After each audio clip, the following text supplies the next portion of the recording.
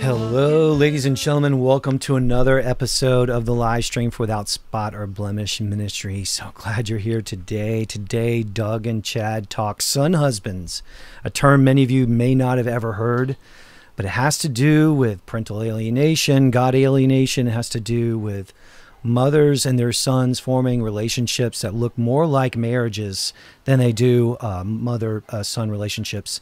This also happens with men and women too, or men and daughters too.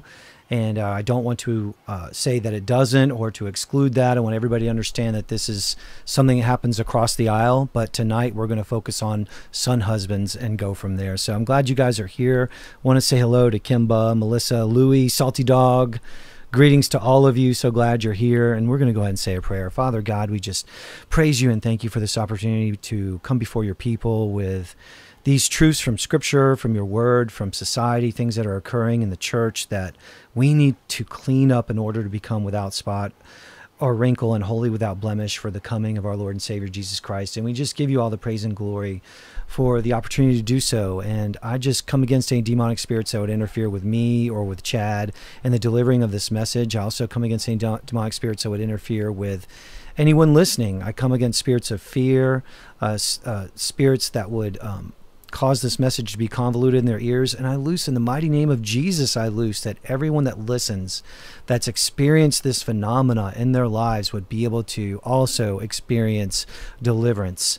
Praise the Lord and come to freedom in the mighty name of Jesus, I pray. Amen, amen, and amen. Chad, thank you so much for joining us. You know, we've been talking about this idea for a while today, and I think we're going to have some good information to share with God's people tonight. Absolutely. Thank you for having me back on, Doug. So glad you're here. Well, you know, just to get rolling, we've been thinking about this whole God alienation thing, which Chad had sort of defined for us as being when one parent takes their child, alienates the child from the other parent spends no time with that child, and lots of times the parent that has been alienated is the one with the relationship with God, and therefore that child is alienated from being ministered to about the Lord from the parent that knows about the Lord, but also the child is taught to disrespect and to diminish the other parent. And we are going to talk about how, in terms of the mother-son relationship, this sometimes can evolve into a son-husband relationship in which the son takes over many of the positional roles of the former husband. Or even in sometimes the relationship, the family can still be in a nuclear way, and the son is still taking on the role of the father and of the husband when he shouldn't, and things are completely out of sorts. Everything's on its head. God's relationship order that he established in his word is Christ the head of the man, man head of the woman, parents head of the children. That's completely disrupted. The woman takes the man's role and then causes the children to rise up above the man as well. And then God is completely taken out of it, and he's supposed to be the head as well, and then he's no longer part of it. And that's probably the biggest error that goes on with this, Chad, is that God is excluded completely, but through a series of exclusions that includes the father's position being taken away. Yeah, we're talking total chaos, confusion. I just think of fear. Nobody understands their roles any longer. Homosexuality thoughts come into play because the roles are being switched around and reversed in different situations. Just a lot of elements are going on, and every family has such a different dynamic and situation depending on if it's all girls, all boys, a mixture. Is it the mom alienating or is it the dad alienating? What's going on here? So the dynamics are going to be different per your situation if you're hearing this tonight, but also if you are familiar with a family experiencing something like this, where you're an aunt or uncle or grandparent and you're just trying to understand the scope of what's going on, or you see the dynamics but you don't know what to do. So as Doug prayed, just be reassured that we can pray again during this time or afterwards, but these are some tough things to hear tonight and to deal with. That's so true, that we have to understand what we're going to talk about. Some of the darkest things that you can hear that goes on in families tonight, including incest and just dark things that I'm not going to describe them ahead of time, but we're going down a dark road. But what we want everybody to understand is there's deliverance for the son husband, there's deliverance for the alienated parent, and there's deliverance for the alienator and the mother or father that's absconded with a child, if it's a mother taking a son or a father taking a daughter, and causing those children to take on co-parent roles and raising other kids. There's deliverance for everybody involved if we'll just repent and seek the Lord. And I'm glad you brought that up, Chad, because that's what we're trying to get to, is freedom for God's people to get out from under such a dark, oh man, it's so dark. I just don't know how to describe it, as being one of the worst things that goes on in the church. And it's the least talked about activity because people are so uncomfortable talking about it. But as we present it tonight, and I've got video of another guy that's talking about it too, we're going to show. And we're just going to uncover all of this so that freedom could be had by everybody that wants freedom. That's the bottom line. This is really about getting freedom for the church, no matter what part of the equation you're involved with. So just getting started, we have a lot of slides here to present you. The first thing we want to establish is that the son husband is established to usurp the father's authority. It's part of a greater overall emasculation and demotion process. And that happens with mothers that are being alienated too. They're being demoted under the children as well. They're being put in a place where they can't lead their children anymore. The other parent is completely taking them out of the process of parenting through either emasculation or diminishment, Chad. And then also the Jezebel enforces this to put the biblical mandate of Christ head of the man, man head of the woman, and parents head of the children on its head. That's the number one goal. And this is just one of the ways in which it's done. When you're talking about like emasculation in the case of the man, or the demotion of the parent, the alienated parent, to a position of being under the child or the children, what are some ways that you've seen this occur, in your ministry? Because you've talked to a lot of people that have been through this.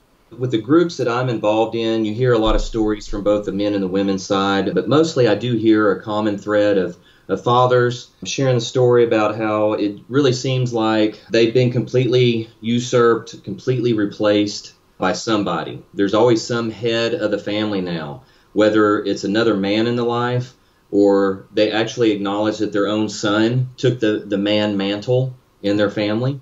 And it's interesting because I work with a lot of people that aren't even Christian. So these people are recognizing it even outside of the scope of Christianity or believers in Christ, that they know that a father should be respected and is the head of the home and is desperately needed in the family for rearing children, for stability, to keep things calm or on the right track, with things. Fathers can do things and add a lot of things to the family dynamics that a mother does not, and vice versa. So these roles are very important. And single families that are single other than divorce, they admit how hard it is. It's extremely challenging, especially if they have to work and pay the bills and they're left to relying on other people in school or whatever the situation is to rear their children. So when you have a situation in a divorce situation where a Jezebel or narc has actually stolen the children and is placing a child, a son, usually, as we're going to discuss tonight, is typically the mother is creating a new role for the son in the family, the oldest son. Didn't you tell me that you heard from someone you were ministering to, or some situation where the child actually like texted the father or spoke to the father and said, well, I'm the new head of the household, I'm the new man of the family now, and you're done, you're toast. I'm looking after mom and the other kids. I sure did. I shared that with you, and it was pretty shocking, So it was a situation where the children were told lies about the father. They were put in a lot of great fear of their father through the alienation process. It's like through the mother alienating the father, and so it was very evident. Surely the mother's the one that told the son husband, if that's what I'm going to call him, that you are now the leader of this household. She told him that. She literally told this boy that, and she made the boy believe that they were in great danger from the father. And so he felt very compelled to communicate that to the father, that he's going to do everything in his power to physically protect his mother and sisters from this dangerous father. Well, when the proper person in the leadership role is really, it's a mutiny of sorts, and he loses his role according to Scripture, and if the person's a Christian, then not only is he demoted, but God's word is demoted, and therefore God is demoted. And this is the God alienation aspect of it. Jezebel demotes God lower than the man by defying God's word about the leadership hierarchy of the house. And then if the man is a Christian, she's extracting him so as to keep the children from proper instruction in the things of God for the children and for herself. And this is thereby God alienation. In fact, this was a very supposedly Christian home. So they knew better. They knew God's word. They were very studied. And for the fact that this mother just jumped ship and said, forget everything you know about the Scripture. I'm changing all the rules. I'm changing everything. I'm going to use the government to protect all of us from a scary father, even though there's no report or fact of any wrong. And that's part of the alienation of the other parent by making up stories and hearsay and lies about that parent, not only with the children, but with the flying monkeys and the general public as a whole, with the courts. It doesn't matter who they lie to. They have no qualms about that. And that right there is breaking God's word. Thou shalt not bear false witness. So the word of God's being broken on so many levels by a narcissist or a Jezebel doing this to the other parent, whether it's a man or a woman. And they are alienating themselves from God. They're not doing things God's way. They have put a wedge between themselves with God. And that God alienation is extending to the children now by causing them to fall in lockstep with their own sin, which is going to put a wedge between the children and God too. It's a full court press by the enemy in the life of a family in this situation. And, we keep bringing up that Jesus said that I came not to bring peace but a sword, and two will be against three, and three against two in a household, and a man's foe shall be they of their own house. And when he said that, and we're reading that 20, 30 years ago, divorce was rampant already, but it seems like there's so much corruption in the family courts, and we talked about that before, and I don't want to necessarily go down that road, but I'm just saying that everything in society makes this situation ripe for the picking, that son husbands are being made left and right, and we'll say daughter wives are being made too on the other side of the coin. That's right. So what God does Jezebel serve? So if she's not serving the God of the Bible, then we've mentioned this before. She serves a pantheon of gods, whether it's Saturnalia or Ishtar or Samhain, which is Christmas, Easter, and Halloween, or gods of science, psychology, medicine. She's going to turn to every device of man that's outside of the word to justify herself. And at the source of it, Jezebel is a Satanist, and she will worship all abominable demonic spirits, but she'll act like she's still a Christian, even though it's clear that she's a phony baloney and her life doesn't line up with Scripture in the least, and neither does the clergy, Chad.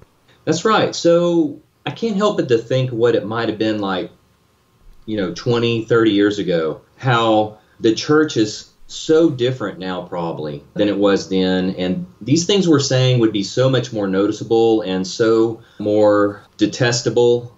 The pastors and clergy, as you said, they would not get involved and participate in such devilish activity that Jezebel performs in their midst. They would probably get to the bottom of things. This is just sickening. The stories that I hear over and over again of those who are Christians who are beat up by the clergy, who are false accused, the clergy's taken one side, typically the female, and only getting the female side of the story, which is opposed to Scripture, and even conversing with these children to a point where the children believe that the other parent, and in this regard, we're talking about the father, is actually doing the wrong things that mom says, or is a bad person or a scary person, and we're here, we're the church, and we're siding with mom, and we're going to protect you kids from this crazy dad. Right. So they're believing the narrative, and a lot of times they're not even checking up with the false parent.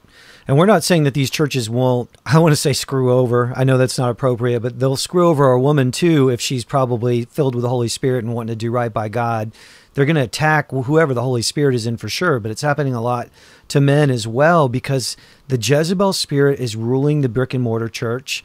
The spirit of Ishtar, of Semirammus. We've well established that all these churches with all their idols and with their spires and steeples, which represent obelisks, which represent the male member of the sun god Ra, they are Masons, and they're serving a satanic agenda. And it's no wonder that they would turn everything on its head and define up as down and black as white and just terrorize people with untruth and with gaslighting. And they're doing the same thing. And so it stands to reason that the gaslighting parent, as they get before these gaslighting pastors or the gaslighting family courts, that they're going to get these people to side with them and do this great evil. It's just the Jezebel spirit run amok through all of these layers of organization. We can't be surprised if they're exhibiting Masonic architectural structures and doing the things that they're doing that are against the Word of God. We can't be surprised when they turn on God's people. And I just recalled a story, as you said that, about a female who, she shared a similar story. Her husband was cheating on her.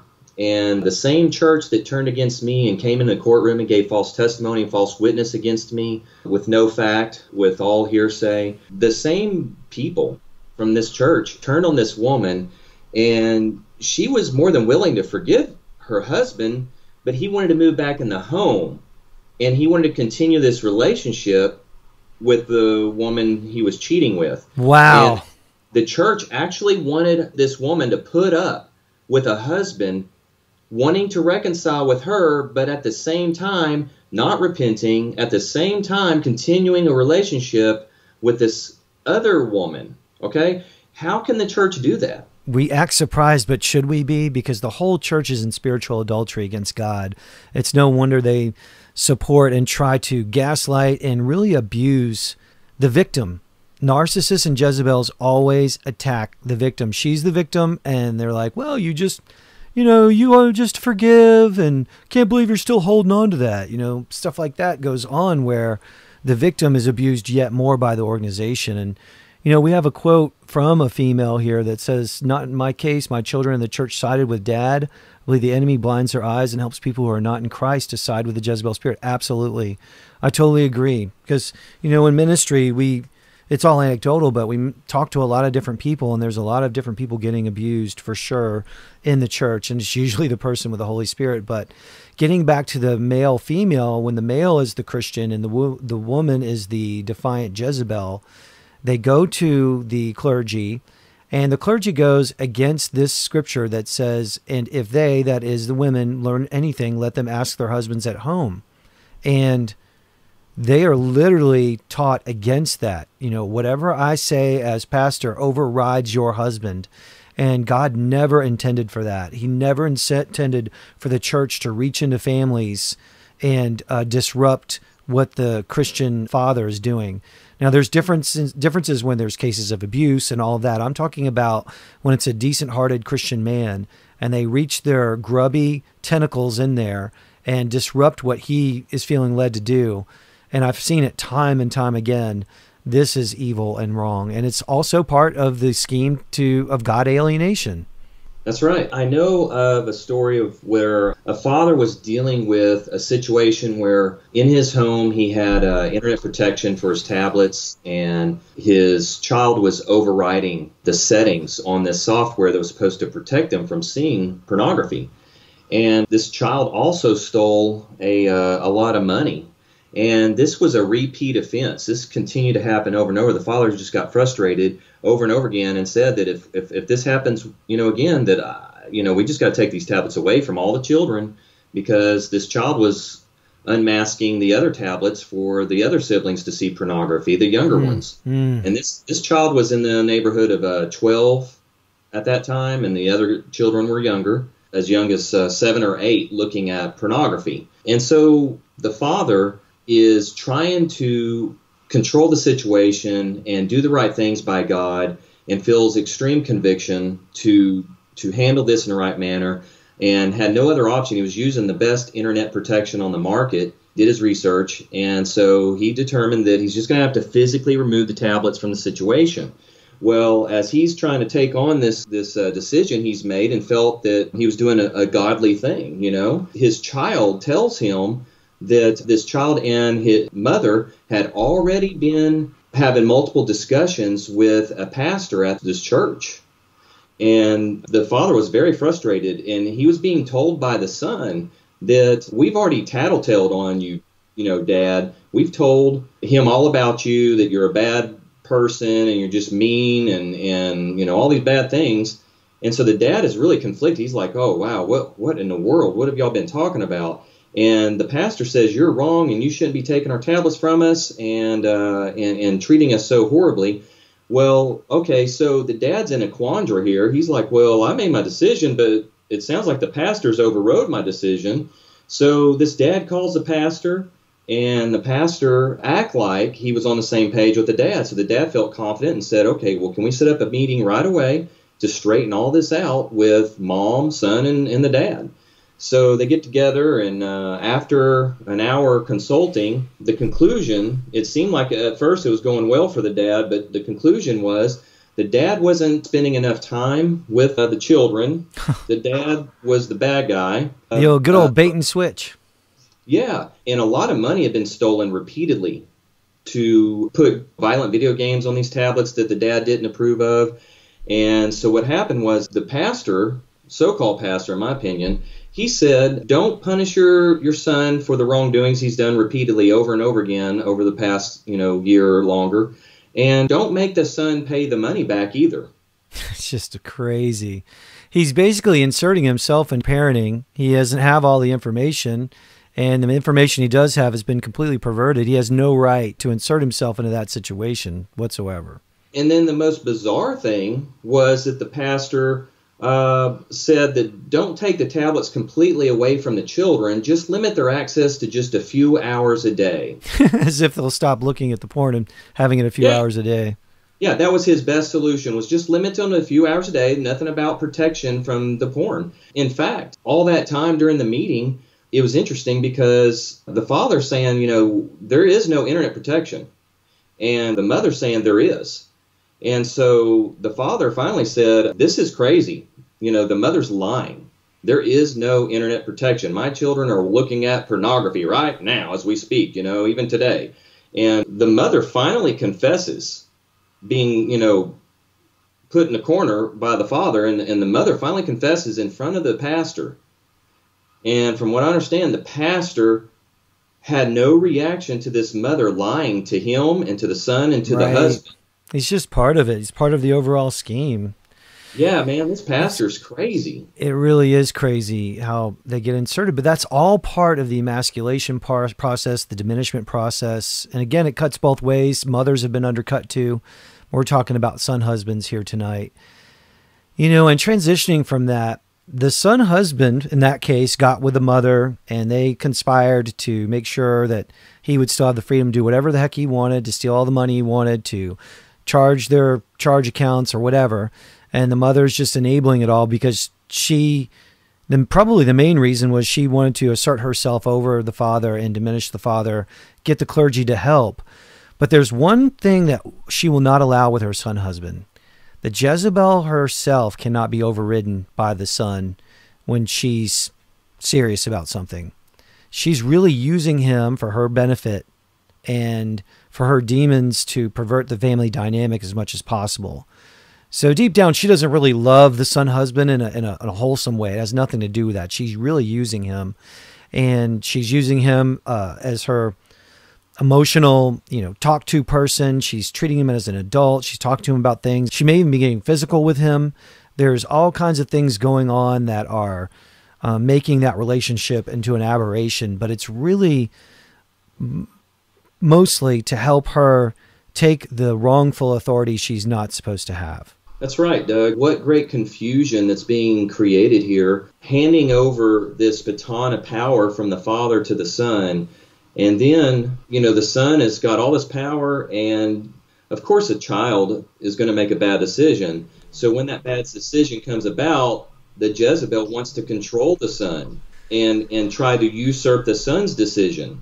He ends up getting some of the treatment that the husband used to get with henpecking and just controlling and riding him too much.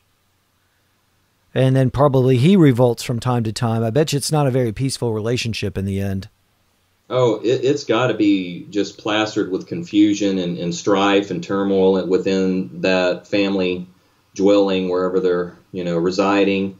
All the dynamics of the children, watching this whole showdown happen between mom and son as they are confused, like, is this brother or is this dad? The whole thing's just riddled with disgusting twists. So some people are just arriving and they're hearing son husband and it's confusing to them. I'm going to redefine it. The son husband is the son of the mother who has alienated the father, and she's caused the son to take on the role of her husband. And she's crossed lines in that relationship with her own son to give him responsibilities he shouldn't have, to speak to him about things he doesn't need to know about, to basically make him become a so-called, quote, adult way before his time. He's not able to handle it. And things get out of control. And this next thing we want to talk about is son husband with siblings will often be malevolent and bullying. And the reason for that is, like the mother who takes the father's role, or the father takes the mother's role, when you take a role that's not yours and God didn't create you for it, you're not going to be equipped to handle it.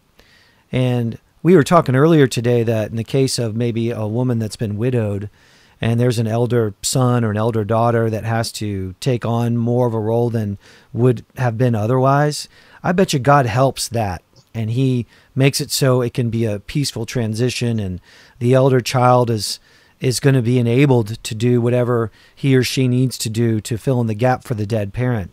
But when it comes to this situation, and a woman in this case revolts against her husband, against the word of God, he's not going to give peace to that situation. He's certainly not going to enable the son husband to be mature enough to handle leading the family as if he were a grown man.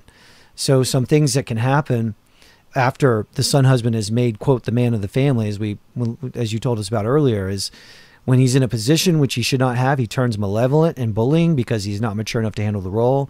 He'll often use yelling, threats of violence, and actually hitting to get his way. But the dad who was once there, who should have been the one administering discipline, there's no fear for him because he had his role of administering corporal punishment or spanking removed by society, removed by the church. You can no longer spank or do anything physical to keep kids in line. And then the father is completely disrespected. Society's played a big part in that. And then instead of the father who can, in a more benevolent way, administer corporal punishment, administer spanking without going off the rails, without being crazy. That's not to say there aren't dads that don't go crazy and off the rails. I'm not saying that. But a Christian father who's operating the Holy Spirit, who is obeying the word of God that says that to administer the rod to the child for his own well-being, to save him from hell.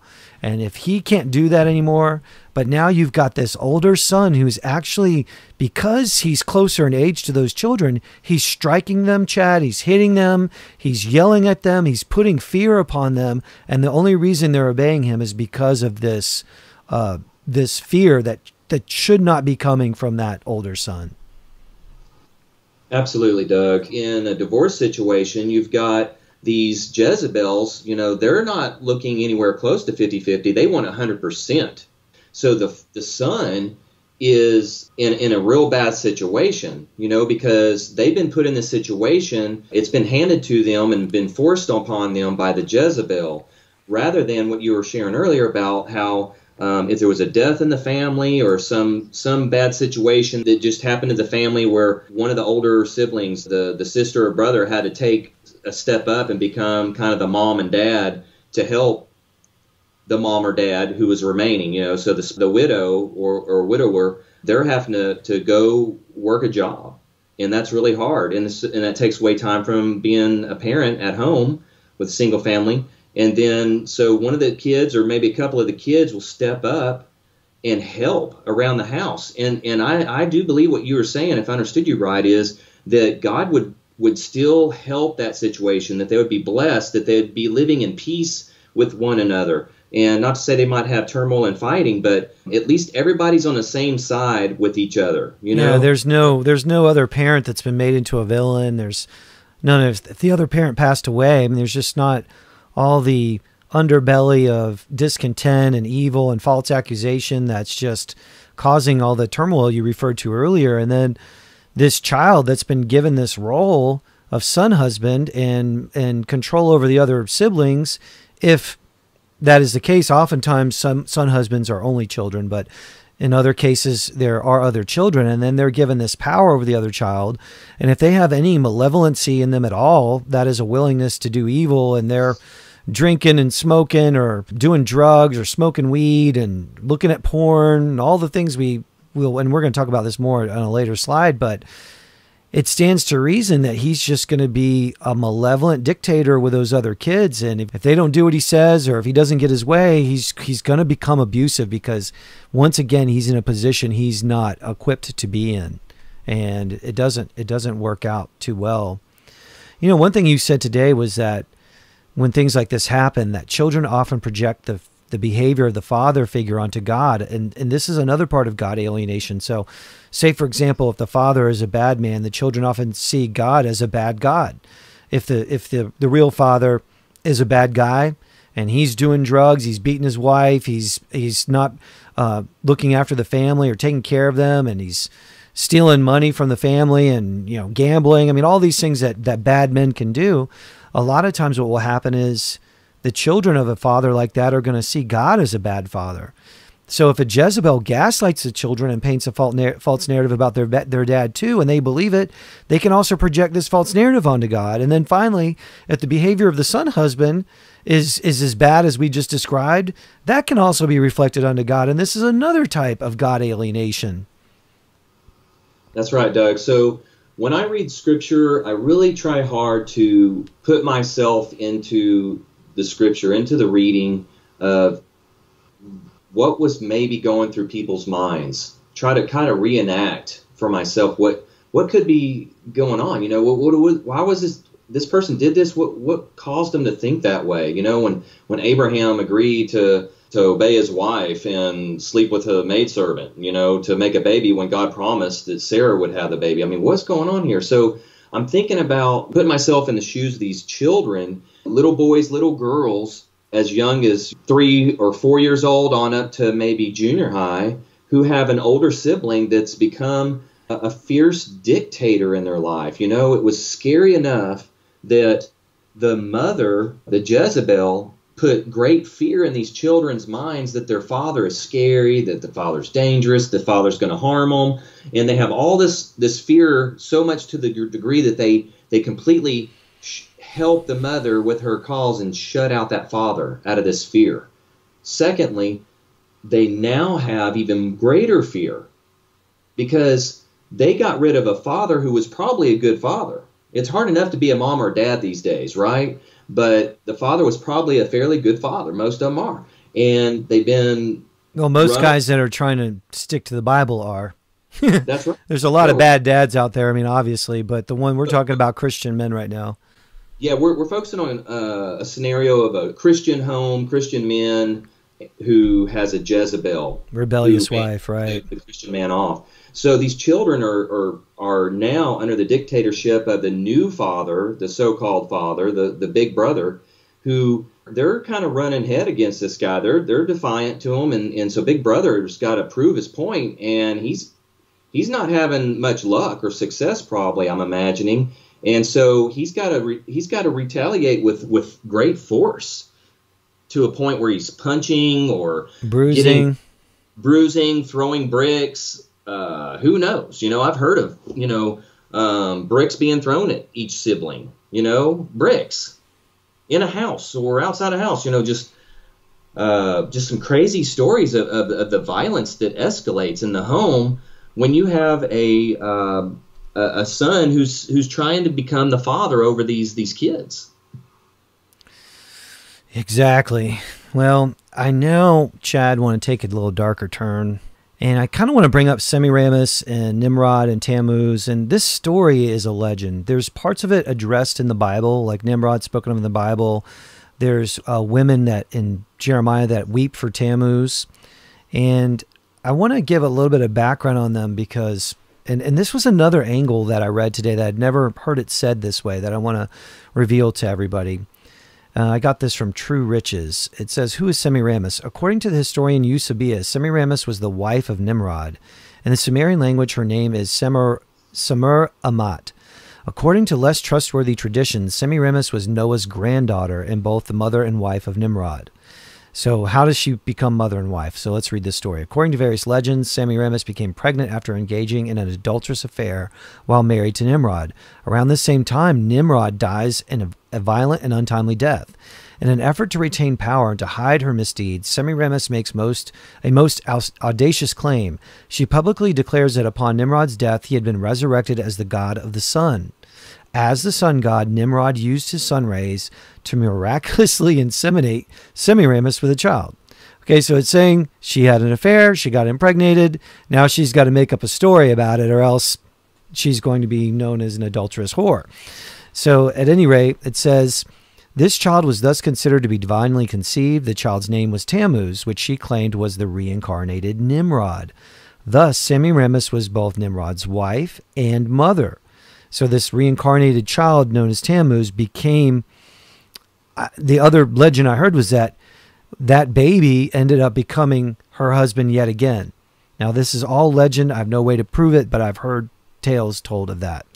So after the scattering that occurs in the Tower of Babel, the story of the miraculous conception of the child disseminated throughout the world and led to the rise of various birth, death, rebirth cults that are littered throughout history. These mystery religions of future generations adopted different names for Semirammus and her child Tammuz.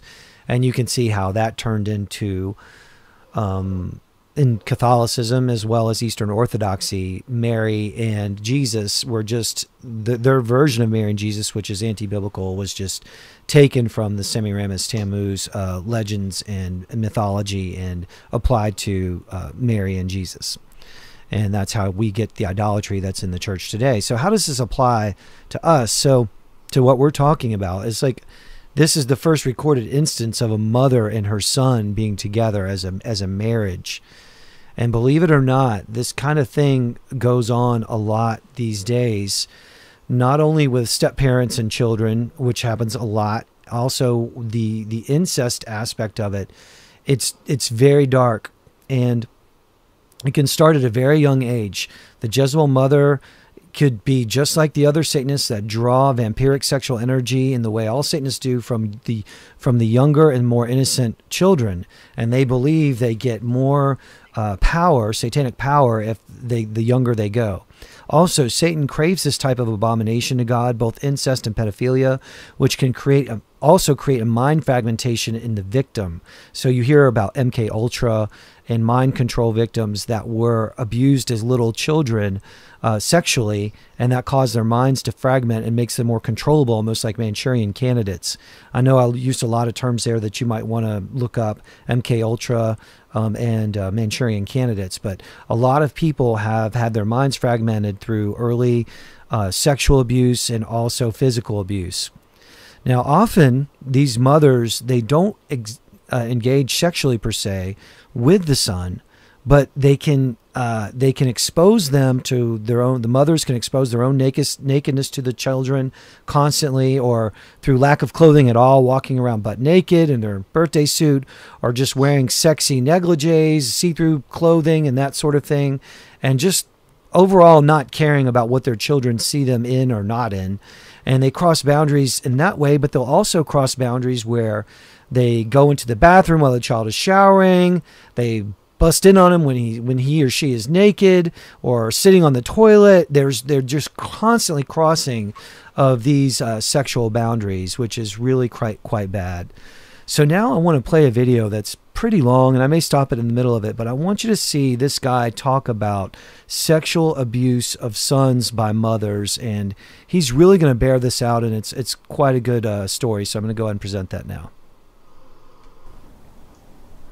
I'm going to talk about the subject of sexual abuse of sons by mothers. This is a taboo subject to talk about, and not surprising, considering mothers are considered to be sacred in our world, in our society, in our families. And their relationships with their children is also considered to be sacred most of the time. And what this means is that it's very hard to look at mothers as being imperfect. And when we talk about sexual abuse by mothers, that's considered about as imperfect as it gets. It's also an extremely primal betrayal, because really our mothers are our first examples of love. They're our first examples of what it means to have a relationship. It's our first example of what it means to be cared about, to be nurtured, to be treated with good boundaries, to be treated with respect. So to talk about the subject of mothers sexually abusing their children, it's the exact opposite of all these things, and it's extremely uncomfortable to talk about. I don't actually find this an easy video to make at all, but I wanted to make it because I think it's actually extremely common, and I think it actually could be really helpful for people to hear about this more, because really what I've observed is not very many people do talk about it, and when they do try to talk about it, a lot of times people, oof, they don't want to hear it, they just want to push it away. So for starters, I want to note that when I talk about sexual abuse of sons by mothers, I think it can happen on a really broad spectrum. And on one end of the spectrum, we have the extreme end. And I think pretty much that would be considered like overt incest. I don't think I need to give too many examples of that, or I don't think I'm going to give any examples at all. And I don't think that is actually all that common. At least in my experience and my knowledge, I don't know how common it is, but I don't think it's that common. Now, on the other end, we have what's considered to be the milder end of sexual abuse. And I think that's actually very common. I think society doesn't consider it common, or society denies that it's sexual abuse at all. Now, what do I mean when I talk about mild sexual abuse? Well, for starters, I actually don't really think it is mild at all. I think in itself, objectively, it is actually pretty extreme. On an emotional level, the way it affects boys, the way it affects them as they grow up into men. But on the continuum, compared to some of the more extreme stuff, yeah, I think it could be considered more mild. But examples of this are mothers talking inappropriately about sexual matters with their sons, sexualizing their sons in different ways by talking about them, by talking about their body. Also, mothers behaving seductively toward their sons, or in different ways showing their bodies in different ways under the guise of, oh, just having an open, free body. But I think a lot of times they can do it in really sexual ways, in ways that on an emotional level there's a lot of actual sexual energy going on, and it's starting from the mother, not coming from the son at all. I think also a lot of women use their sons as surrogate partners, surrogate husbands, surrogate boyfriends, surrogate therapists, and transmit a lot of sexual material or a lot of their unresolved sexual needs on sort of an energy level to their sons. And through this, they really violate their sons' boundaries. They violate their sexual boundaries. They violate their innocence. They can violate their emotional selves. It can really, really mess up boys. That's why, although, yes, it's on the milder end of the spectrum, I think it actually can be really extreme and really affect them. Now, how do I come up with saying this is actually very common? Because that sounds like an arbitrary thing to say. So my reason for saying that it's actually very common is, first, having been a therapist. Having sat with a lot of men who had a lot of sexual problems, and a lot that actually didn't even have a lot of sexual problems, but just listening to them talk about their relationship with their moms when they were younger. Hearing what they had to say, and hearing some of the shocking things that they talked about. And a lot of times it happened as the result of the men tracing the history of their inappropriate sexual behavior and going back to like, whoa, their moms really did violate them in all sorts of ways. And a lot of times these men had no idea of it. And a lot of times it was extremely painful to look at. A lot of them still held their mom in sort of an idealistic regard. And so to look at this stuff and to consider, oh, that their mothers actually did things that really harmed them was very, very painful. Now, this helps me explain why this is such a taboo to talk about, because there's so much pain behind looking at this. Who wants to think of our mothers as people who did horrible things to us, who really violated us and really screwed us up? But if we look at it objectively, and I think as a therapist, that's what I really tried to do, because I wasn't out to get moms. Instead, I was out to try to help my clients figure out why they were in such pain, why they were acting in ways that were so self-destructive or destructive to other people. Well, what I came up with by listening to so many people was, whew, this was actually a very common phenomenon. Now, a second way that I come up with the idea that this sexual abuse of sons by mothers is extremely common is by just looking at society and looking at how disturbed the sexuality is of so many men, if not most men. It's like, whoa, and where did men get this?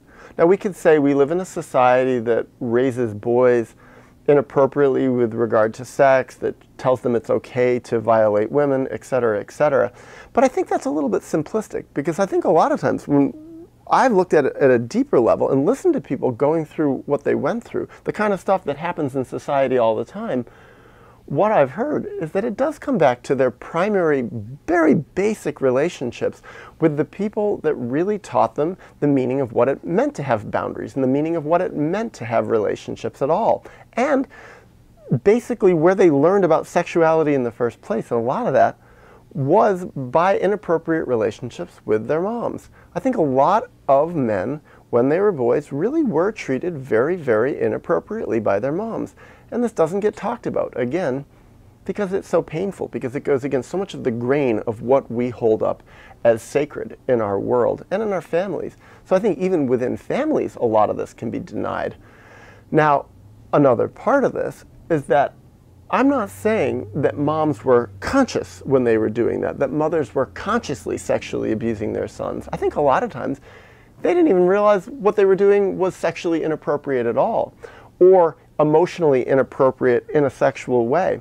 I think a lot of times what moms were doing, they were replicating what had happened to them in their histories, a lot of times in their own relationships with their own parents, a lot of times with their dads.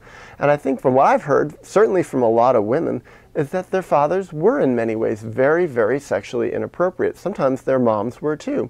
And a lot of times other men in their lives were. So when they were very young, when they were children, when they were girls, or even younger, when they were babies sometimes, they were treated as objects. They were treated as sexual objects, and they were violated in all sorts of different ways. It could be emotional, it could be directly physical, it could be touch, it could be through no touch at all. But what happened is that they learned all sorts of inappropriate models for relationships, and they were traumatized by this. And what happens with traumatized people who don't heal it, who don't acknowledge it and fix it, is that they dissociate from it. They split off. So they're emotionally out of touch with what happened. Often they're out of touch even with the memories of what happened, aside from the emotional content, just from the direct memory of what happened. And as the result of being split off, when they get in relationships with people over whom they wield a lot of power, they replicate the dynamics of their own abuse. And when you get a mom who's in a relationship with a child, that relationship is the greatest power differential of any relationship that we can have, because mothers, parents in general, but I'm specifically talking about moms here, have more power over their children, especially over their babies, than anyone has over any other person.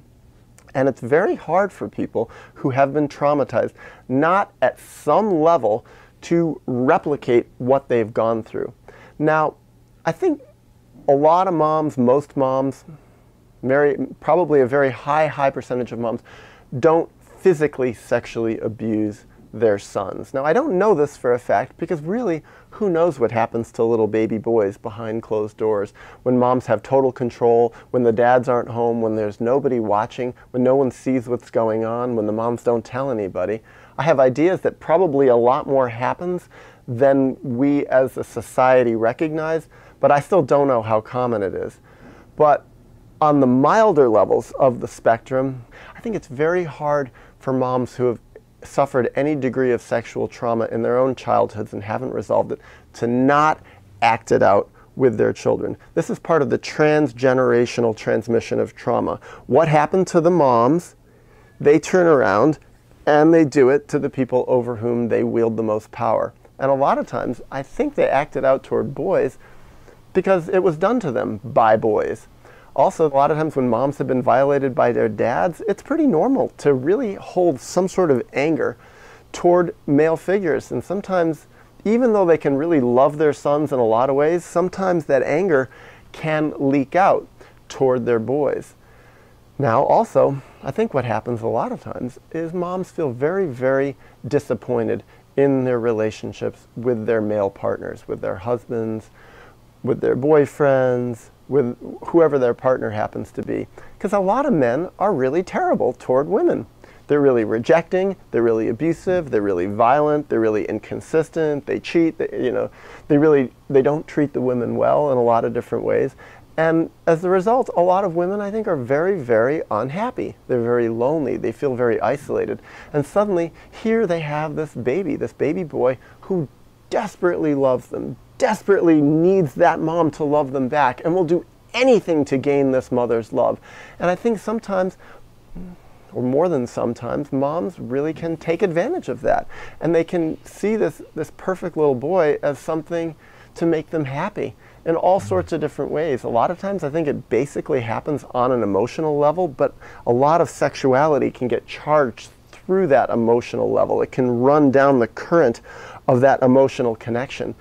And through that, it can really violate the little boys or even baby boys sexually. And it can really, really mess them up. So again, when the boys grow up, they have really distorted pictures of what healthy boundaries are with women. And I think this really does explain why so much sexual abuse does happen from men toward females. Because they've really learned a lot of really inappropriate stuff in their basic primary relationship with a woman. Now, the third way that I've come to really think of sexual abuse as a very common thing is that it happened to me. This mild stuff, pretty much all of this mild stuff, happened to me in my relationship with my own mom, who really had a lot of really bad sexual boundaries. And it really messed me up. And at the time, when I was a kid, I didn't really even know it. I really wasn't even aware of it. Part of it is because I needed to believe my mom was great and perfect and wonderful, like all little boys want to believe their mom is fantastic and wonderful. And the thing is, my mom was great in a lot of ways, and that's what made it so confusing. But that painful stuff, all the painful stuff that was really inappropriate, that was actually sexually violating of me in a lot of ways, I couldn't acknowledge it. It was just like it didn't go well. And if I had tried to acknowledge it, if I had tried to set boundaries, whew, it would have lost me a lot of intimacy in my relationship with my mom, because I really think she would have rejected me. And what happened to me as I got older is I started looking at the patterns. I started looking at my childhood. I started reclaiming a lot of my split off feelings. And I started remembering how I felt, and I started re-feeling what I went through as a kid, what I wasn't allowed to feel. And it was extremely painful. And what I started doing is I started talking about this. And that's when I started realizing what an incredible taboo it was. But also, I found that I became much more sensitive to listening to other men talk about their stories, and also to listen to the dynamics that were going on between mothers and their sons, and also listening to the ways that moms talked about their sons. And I started realizing, ooh, these dynamics that I went through were not really unusual. They weren't just aberrant behavior by one mom. It's like, no, actually, this stuff is pretty common. And I think a lot of the things also that mothers do that they can get away with are things that men could not get away with children. And moms, a lot of the stuff can slip below the radar, part because society idealizes women in a way that it doesn't quite idealize men. It's a lot easier to see dads as imperfect and screwed up. But another big reason for this is that women in general are considered to be sexual objects. They're not really considered to be sexual subjects. Yeah, I mean, there are people who are more advanced who can really see women as sexual subjects, but in general, I think society a lot of times is pretty primitive and backward in viewing women as sexual objects. They view women as receiving sexuality, being passive in terms of sexuality, not really having sexual feelings, not really having sexual desires, not really having sexual thoughts so much, and certainly not being active forces in sexual relationships. They see men as being active. Men are sexual subjects. Men are sexually active. Men sexually do things. Women sexually receive things. And I think this translates into relationships with moms, where it's very hard to conceive of mothers and of women being sexual abusers because they're objects. And how can an object who is passive, who's there to receive sexuality, actually be abusive toward another person? It's hard to contemplate, except when we look at the possibility, well, actually maybe women are sexual subjects and women do have sexual feelings. And from what I've observed, and certainly listening to women and knowing tons of women and having been in a bunch of relationships, yeah, women definitely are very much sexual subjects. But I think it's important that we also consider that many of the ways that mothers sexually abuse their sons is different from how men sexually abuse people, men sexually abuse children, men sexually abuse women. Because a lot of times with mothers, a lot of the sexual abuse doesn't involve physical touch. And I came up with that as a statement once in a book that I wrote, that most incest never involves physical touch. And I think that can be hard for people to grasp sometimes. But I think it's like, on a conceptual level, it's actually kind of simple. That an acknowledgement that a lot of sexuality and sexual violation can happen without a hand ever being laid on another person. And if we can accept this, it's a lot easier to see how mothers can sexually abuse their sons. Now, I'd like to share two examples outside the family system showing how society has difficulty acknowledging that women... I think I'm going to draw it to a close now. We saw a lot. There's a lot, Chad, there to unpack, but the three main things that I heard were, one, that intergenerational, and that it's men abusing their daughters and sons sometimes, and women abusing their children sometimes, and that it's intergenerational and it's a generational curse, and it happens to one, and then they replicate it with their own children, who replicate it with their children, and it just goes on and on. And certainly Satan does that through familiar spirits. He causes people that are involved in these things to be titillated by these relationships that are taboo and forbidden by God's word, that are abominable to God and his word. And so that was something I really gleaned from what he said. I also gleaned the aspect of it with the female, that a lot of times, as I said before, there's no real touching involved, except there's a lot of boundary crossing behaviors that go on. And the third thing I gleaned from it, and he said this about his own situation, is that this behavior really messes kids up for life. And it makes it very difficult for them to have good relationships with anybody in their future.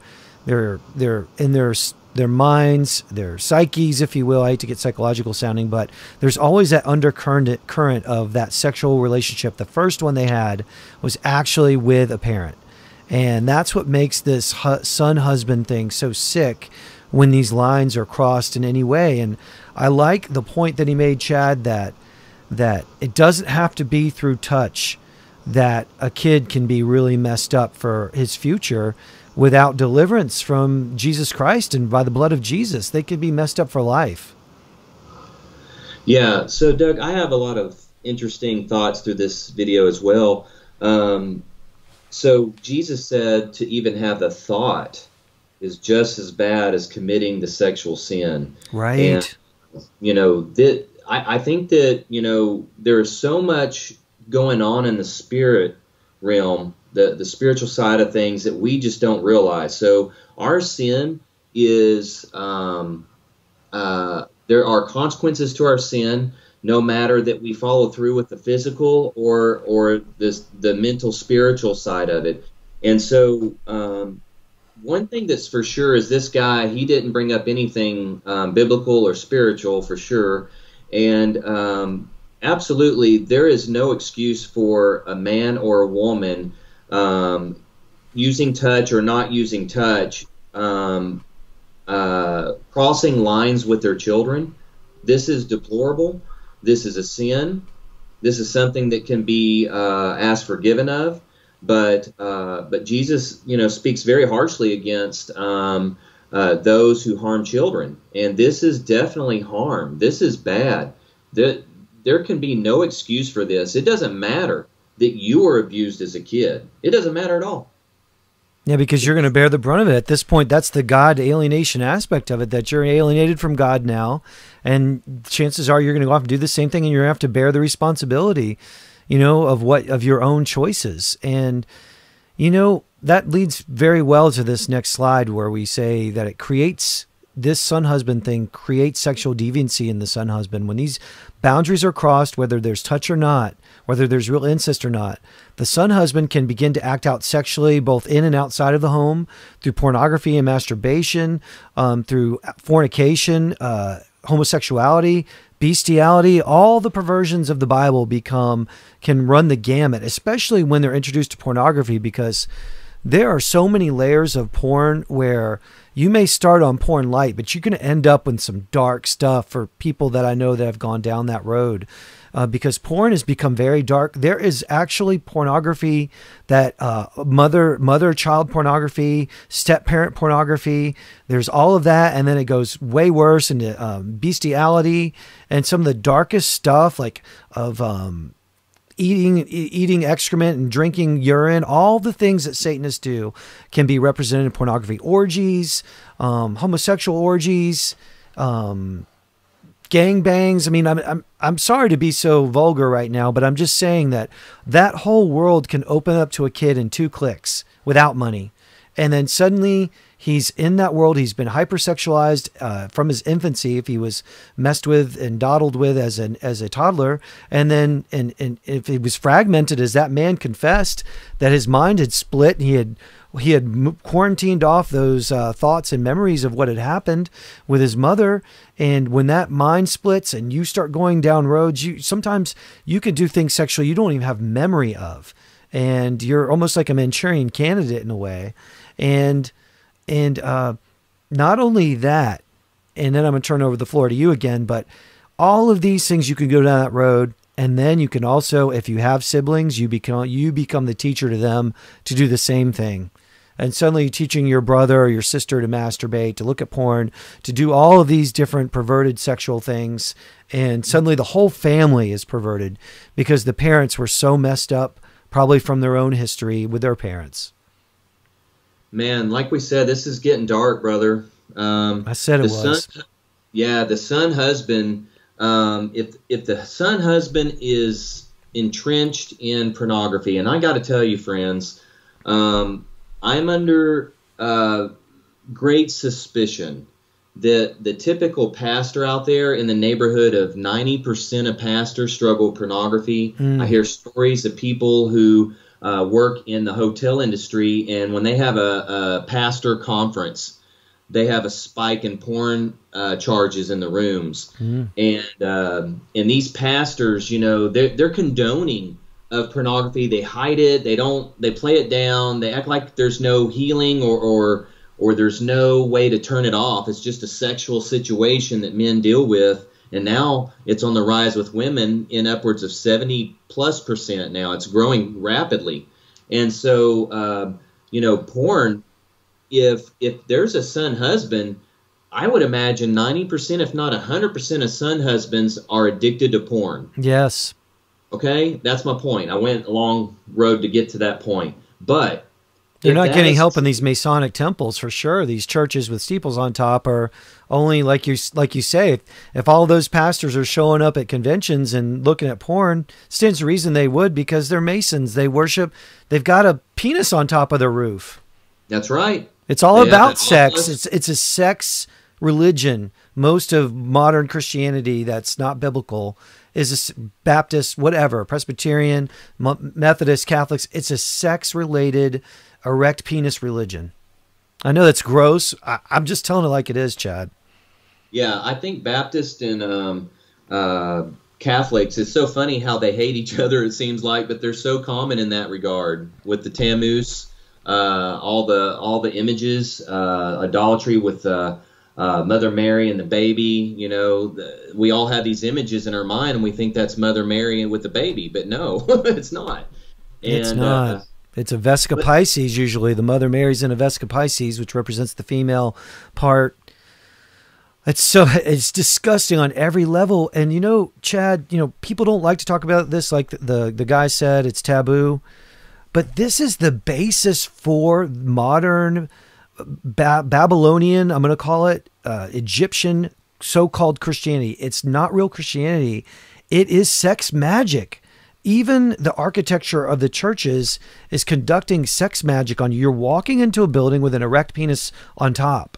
It stands to reason that that's going to get into your spirit. They're conducting sigil magic on you to make you addicted to sex, make you addicted to pornography, make you addicted to perverted types of sexuality, incest with your family, Semirammus, Tammuz.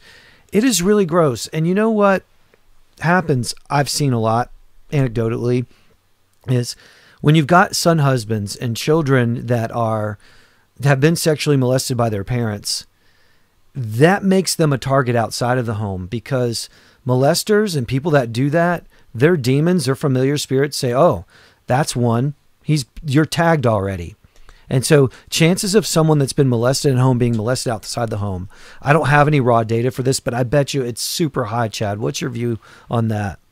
I actually completely agree with you. I think that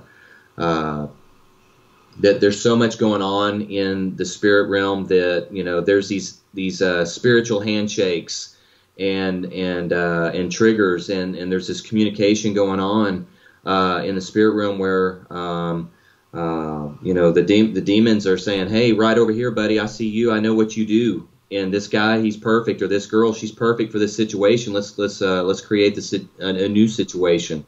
And well, these Satanists love to pass these kids around, and you can see that with all of the child stars that have turned into absolute perverts, and they're raised to be lily white and honey sweet, and then they turn out to be like Miley Cyrus or Beyonce or all of these sex vixens like Katy Perry or Jessica Simpson.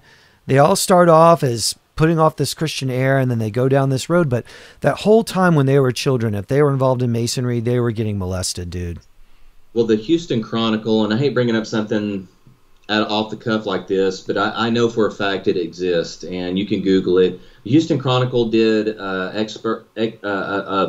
like almost a front pager, I guess. It was a pretty big deal, article about the Baptist Church having just about the same, if not, you know, similar situation as the Catholic Church with the priest in sexual misconduct. So right. the leadership of the Baptist Church is just as severe and significant in abuse and sexual abuse as the Catholic Church. It's sickening. And it stands to reason. I mean, I think they're doing it so much more when they're Masons behind the scenes, because these are Satanists that really believe they're getting sexual energy, the vampiric type energy from these children, and the younger and the more innocent, the more power they get demonically speaking. Well, being that I'm been involved with the Baptist Church for 25 plus years, let's say, I really feel like I'm telling the truth here, that I've always heard a large percent of Baptist pastors are Masons or involved with some type of occult, with Masonic, or they're involved with all the extensions of the Masons, which would be the Lions Club, or what are some of the other ones? They're not coming off the top of my head. Scottish Rite, or those ones that drive around the at the parades, and the little carts, wear the little hats. I can't remember what they're called, but yeah, those are all the preppers. They're prepping those people, preparing to target one of them for the next one to bring into the Masons. Right. So those are the ones that are. Those are the low-level do-gooders that are thinking they're in a fraternity to help other people, and they haven't made all their secret pacts yet and gone up, to the 33rd degree, where at that point, the sky's the limit on all the darkness they've done.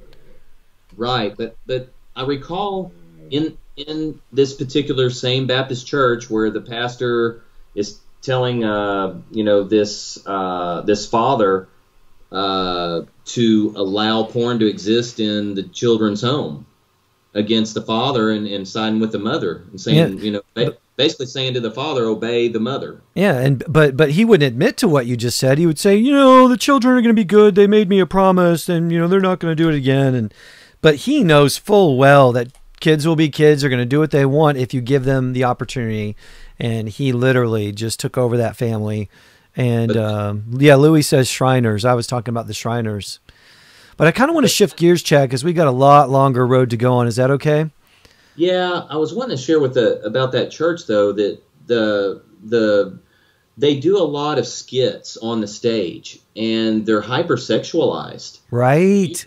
You have these females in very tight clothing, yoga pants, sometimes provocatively, and you even have pastors wearing muscle shirts and tight pants, and they are buff and yep, pectorals sticking out, just all showing off. They're not being, I don't know if they're being sexually provocative for doing it, but if that's what their goal is, but they're definitely showing off their muscles, and so it's just, the whole thing just seems sexually wrong. You go into church and you see people wearing, what is that called, the spandex that shows every little ripple in the woman's curvatures, and right, and they're sitting right next to you or across from you or whatnot, and these girls are wearing, they look like prostitutes in the church. I mean, this whole thing's being condoned in the church.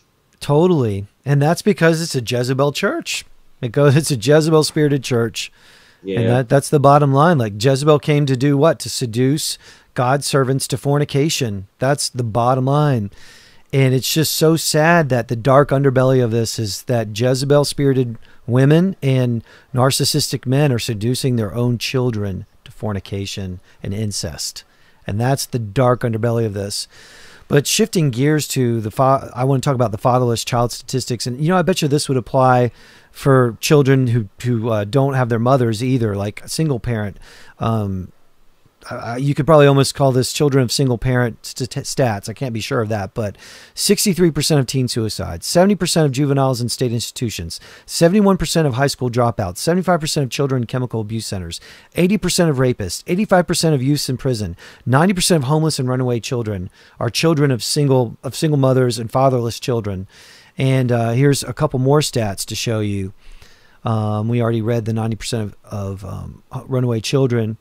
Down here, father absence is shown to lead to rates of depression, rates of divorce, rates of substance abuse, increased rates, lower educational performance, lower life expectancy, lower average income, lower job security, lower levels of health.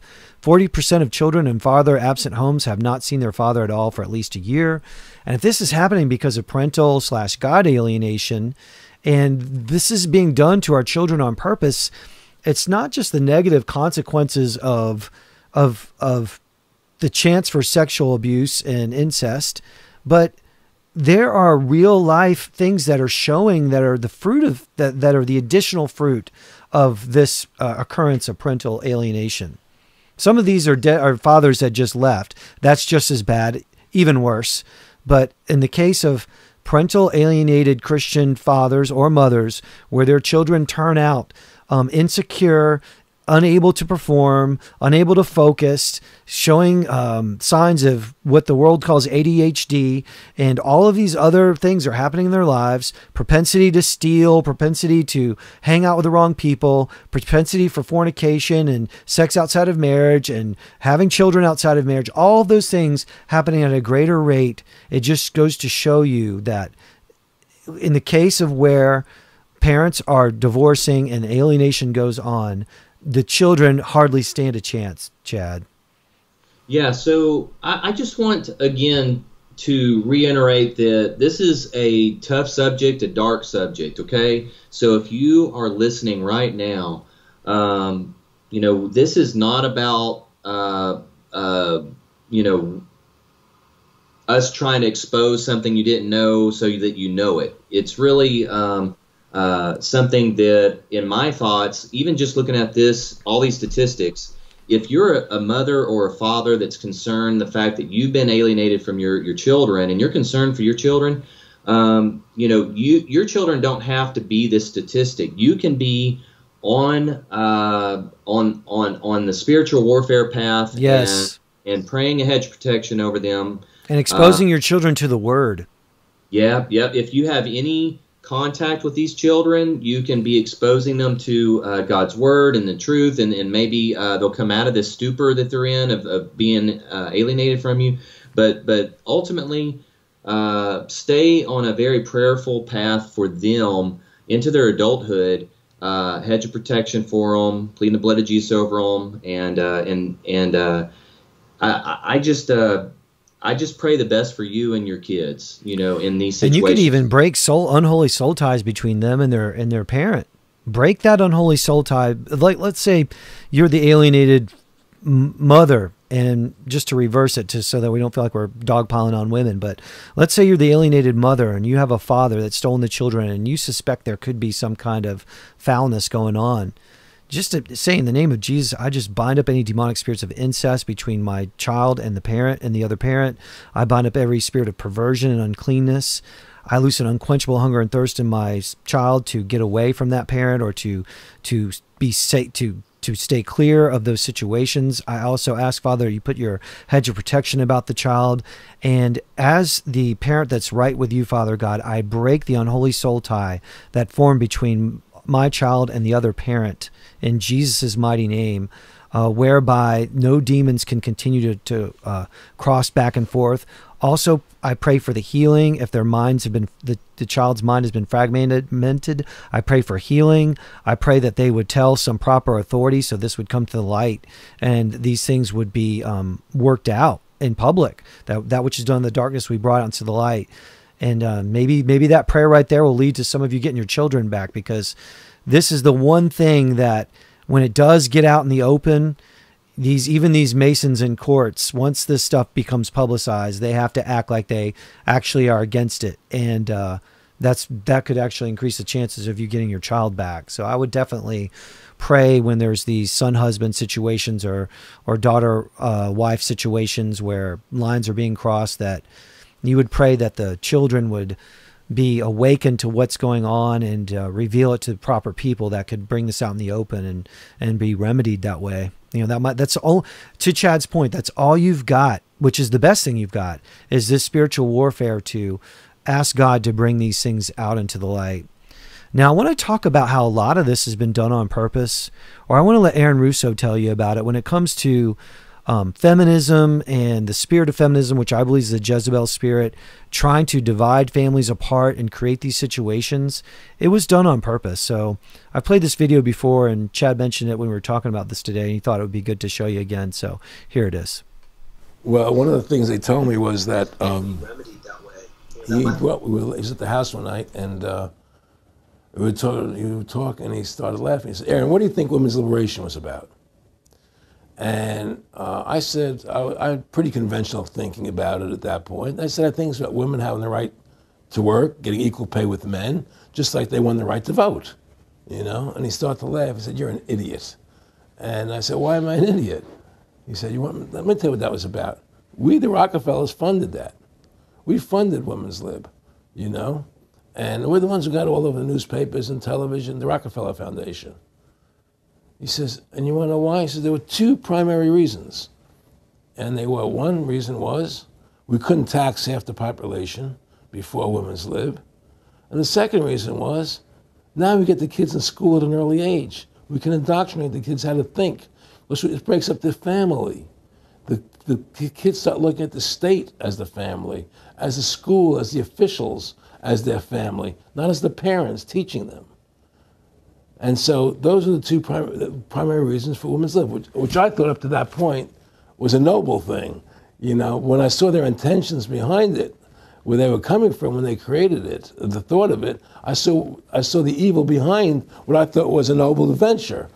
Aaron, did you know that Gloria Steinem, in one of her own books, now admits the CIA funded Miss Magazine? No, I had no idea about that. No, I never heard that. Yeah, and we're going to CIA funded Ms. Magazine? funded Ms. Magazine with the stated goal of taxing women and breaking up the family. No kidding. I never heard that. Well, Nick told me. I mean, I know it, but not because I know the CIA was involved in it. Well, Gloria Steinem was proud of it. Oh, the CIA wanted to help women. No And kidding. so they funded it, yeah. And of course, it's divide and conquer.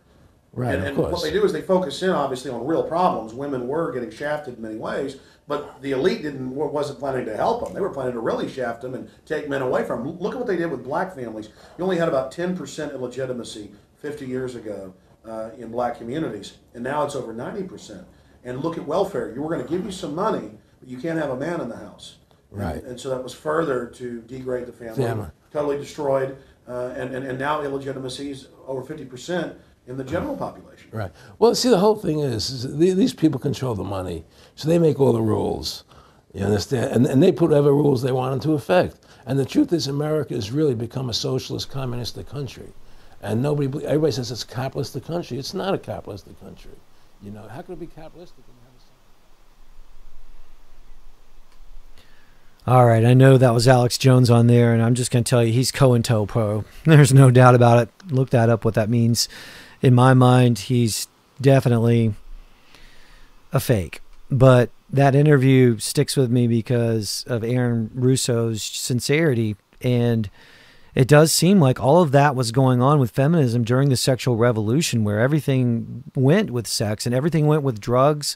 You know, Jeff and I talked the other day about the LSD explosion in the 60s and the drug explosion, the free sex, and a lot of children were exposed to that during that time, and it's led to where we are now, and we have such a drug epidemic. And most people don't realize that don't take drugs, but drugs are sex tools that lead to sexual deviancy. And alcohol, overindulgence in alcohol also does. And that's where a lot of this incest is happening through the use of drugs and pharmakeia, and people's inhibitions are let down, and suddenly they're having sex with their children. And a lot of these mothers that have son husbands are abusers of alcohol, at the least. They're drinking 2 bottles of Chardonnay a night, or they're doing some kind of drugs, and then they end up having sex with their children. That's all part of the satanic ritual with these children. And, you know, just transitioning to this slide chat, I jumped ahead to scapegoat siblings. A lot of times these son husbands can be the golden child, and then there can be the other kids can, to varying degrees, can become the scapegoats. And they could be falsely accused, assigned false blame. All the chores and the duties can be given to the scapegoats while the son husband is living the dream. He's living a life of luxury. It's got all the PS2 games, or I don't know, PS4. I don't know. I don't play video games. But he's got all the video games he wants. He's staying up all night playing Halo with his buddies over the internet and smoking weed and just bossing the other kids around. The other kids are doing all the chores that, by the way, the former husband used to do, that the Jezebel mother would make the husband do after he worked all day. He'd come home to find a kitchen full of dishes to wash that she didn't do. I mean, I've heard stories like that, but what do you have to say about these poor scapegoat kids, these other siblings?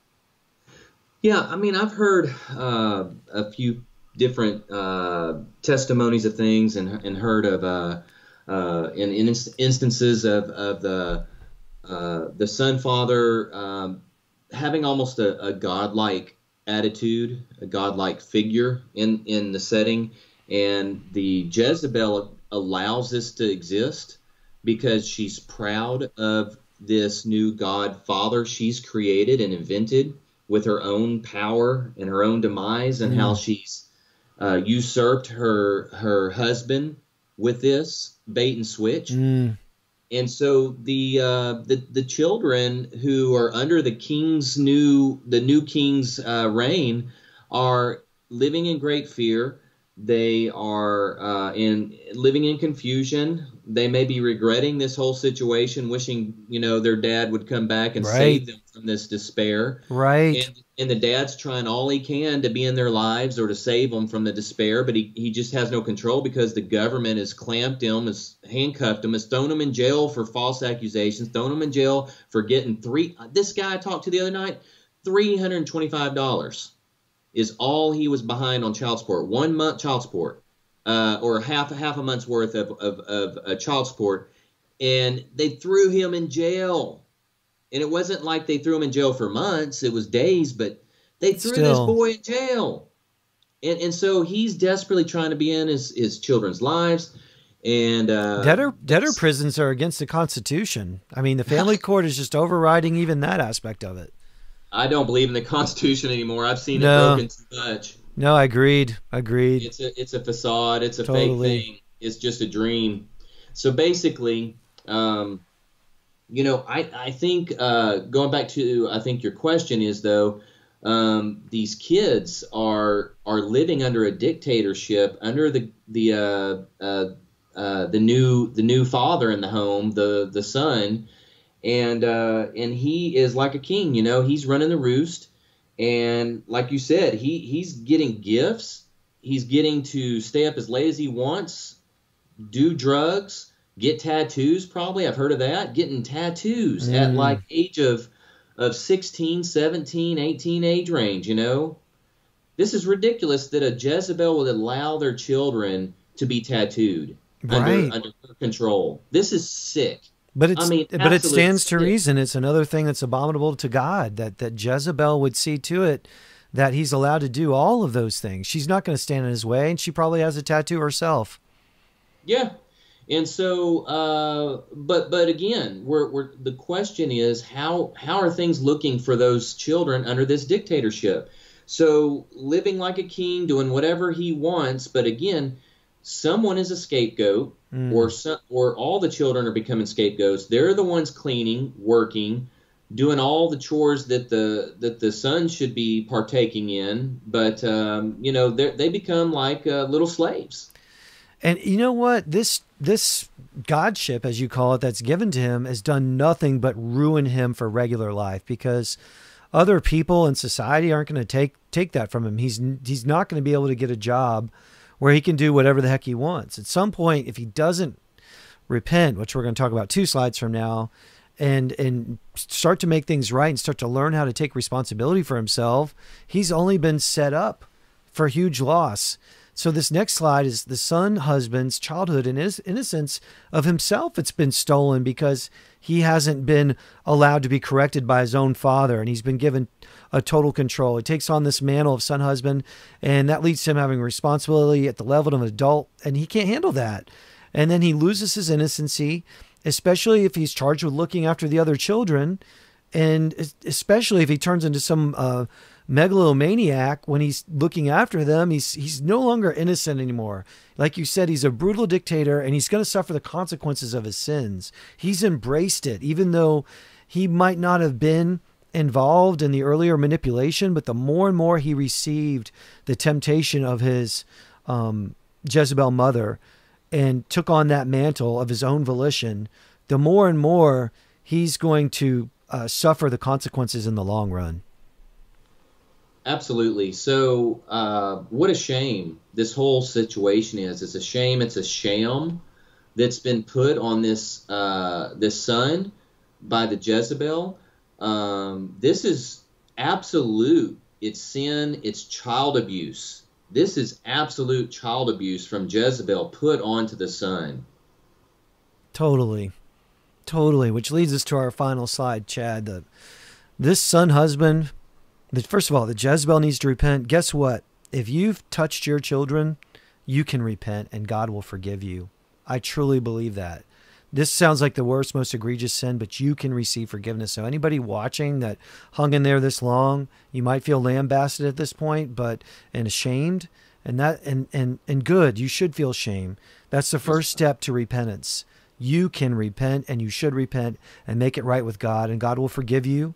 And go to God and deal with him about the fact that you were probably molested as a child, and deal with that and forgive those people that did it to you. And once you receive God's forgiveness for what you've done, forgive yourself and allow God to bring you into right standing with him. That's what this is all about. And if you're a kid that was a son husband, you've got to repent. You've got to repent to your dad. If you disrespected him and you took on that mantle because you enjoyed the power of it, and you enjoyed the fact that your mother respected you more than him, and you could disrespect him and you seemingly thought you got away with it, There is no getting away with it. It's going to catch up with you, and you need to repent for that with your dad and also with the father, that you broke God's word and disobeyed his word about respecting and honoring your parents. That's one of the 10 commandments, to honor your father and mother. And if you honor your mother over your father, you've turned over the order of things when you have a Christian dad, where God made Christ head of the family, head of the father, father head of the mother, and the parents head of the children. And if you've overturned that, you've got to repent to both God and your earthly dad and be restored to both. Now, your earthly dad, if he's not walking in a Christian way, he may not forgive you, but that doesn't matter. He may not say with his own mouth that he forgives you. It doesn't matter, as long as you do your part to confess and forsake your sin. If you've wronged somebody, to tell them so and do your best to make up for it. Now, finally, if you've crossed sexual boundaries with your mom, or if you lived a childhood of being titillated by your mother sexually, whether she touched you or not, you've got to get that out of you. You've got to break soul ties with your mom. Same with little girls of fathers that were molested. You've got to break soul ties with the offending parent. You've got to renounce whatever lust you felt toward her, whatever incestuous feelings you had. If there was incest, you need to renounce that, and you need to command all the associated demons of perverted sex and incestuous lust to leave you in the mighty name of Jesus, and break soul ties, or at least the unholy ones. And I want to pray with anybody that's willing to go through this prayer. If you want to pray this prayer with me now, just go ahead and follow after me. So, Father God, I come to you in the mighty name of Jesus. I'm sorry for my sins. I'm sorry for what went on with my mother and myself. Or if you're a woman, I'm sorry for what went on with my father and myself.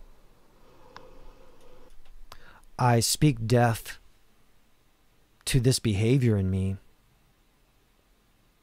I don't want to experience any more titillation due to perverted, abominable, and forbidden sex acts. I reject and renounce whatever my mother or father and I did, if I participated. And I will never do anything like that again. I will never touch anyone sexually outside of marriage, but especially anyone in my own family, including my parents and my children. I reject and renounce this behavior, Father God, even as you reject and renounce it, and call it an abomination.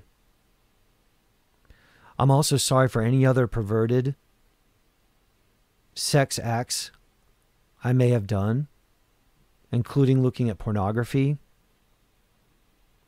masturbating to it, fornicating with other people outside of marriage, committing adultery, crossing boundaries with other people who are married. I repent for crossing boundaries for anyone in my family. I repent for receiving this Semirammus Tammuz spirit.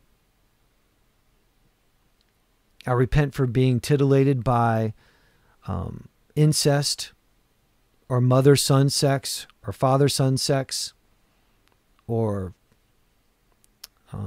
step-parent sex with children.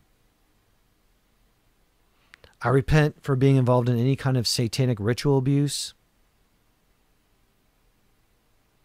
I repent for being involved in any kind of sex trafficking.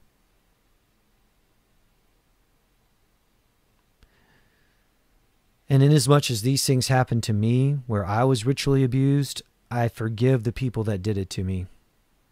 Doesn't mean you have to be friends. Doesn't mean you have to seek them out. Doesn't have to mean you have to talk to them. You just forgive them. That means you don't try to take vengeance on them. You let God handle it. Vengeance is mine, saith the Lord, I'll repay. You let him handle it. I forgive anyone that harmed me in any way. And I seek your forgiveness for harming anyone, myself. I pray all these things in the mighty name of Jesus. I also break soul ties that may have formed with anyone I may have had incest with, who may have molested me, or with any child that I molested myself. I'm not saying I've done that. I'm just saying if you've done it, you pray against it. I repent for that. I break soul ties with all of these people. And in the mighty name of Jesus, I bind up any demonic spirits that could have attached themselves to my life or the life of anyone I participated in these things with because of these abominations we did. And I command them to leave me right now in the mighty name of Jesus. And I lose complete freedom from incest, from perverted lust, from being a son husband or a daughter wife. I lose complete freedom from that. I lose complete freedom from continuing the cycle and doing that to other people in my own life, to my own children. In the mighty name of Jesus, I break the power of this son husband, daughter wife abomination that's in so many families today. In the mighty name of Jesus, I pray. And Father, I embrace your word. I ask that you receive me into your kingdom as you've forgiven me by the blood of Jesus, which covers my sins and brings me back into good standing with you. I will not partake in these sins again, and I choose to serve you and your word and to live my life for you henceforth and forever.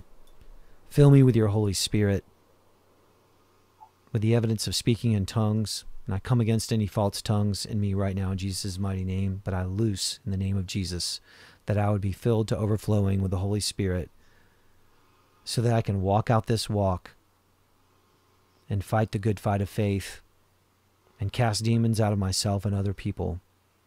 In the mighty name of Jesus, I pray. Amen. Wow, Chad. Dark road we went on tonight. Yeah, so I couldn't help but to be so thankful for this show. And, you know, other people might have shows that talk about these things to some degree or a lot even further than we did. But, and I think we could have maybe gone a lot more into detail, but everyone gets the gist of what we're trying to accomplish here. But my point is that those other shows, most of them, if not all of them, are not offering solutions. And the solution was just heard. That prayer was awesome. Thank you, Doug. And I'm telling you that I've had so many, I've butted head with so many people at the Baptist church and other churches. I'm very involved with other denomination churches. And my biggest frustration with these churches is their denial that pornography is such a stronghold and such an issue, and their denial that they can be set free. And I'm telling you what, anyone listening right now, I'm telling you, you can be set free. These pastors, some of them are really good friends of mine. They'll call me in a dark moment and say, Chad, I got a beautiful wife, but why do I go and look at pornography?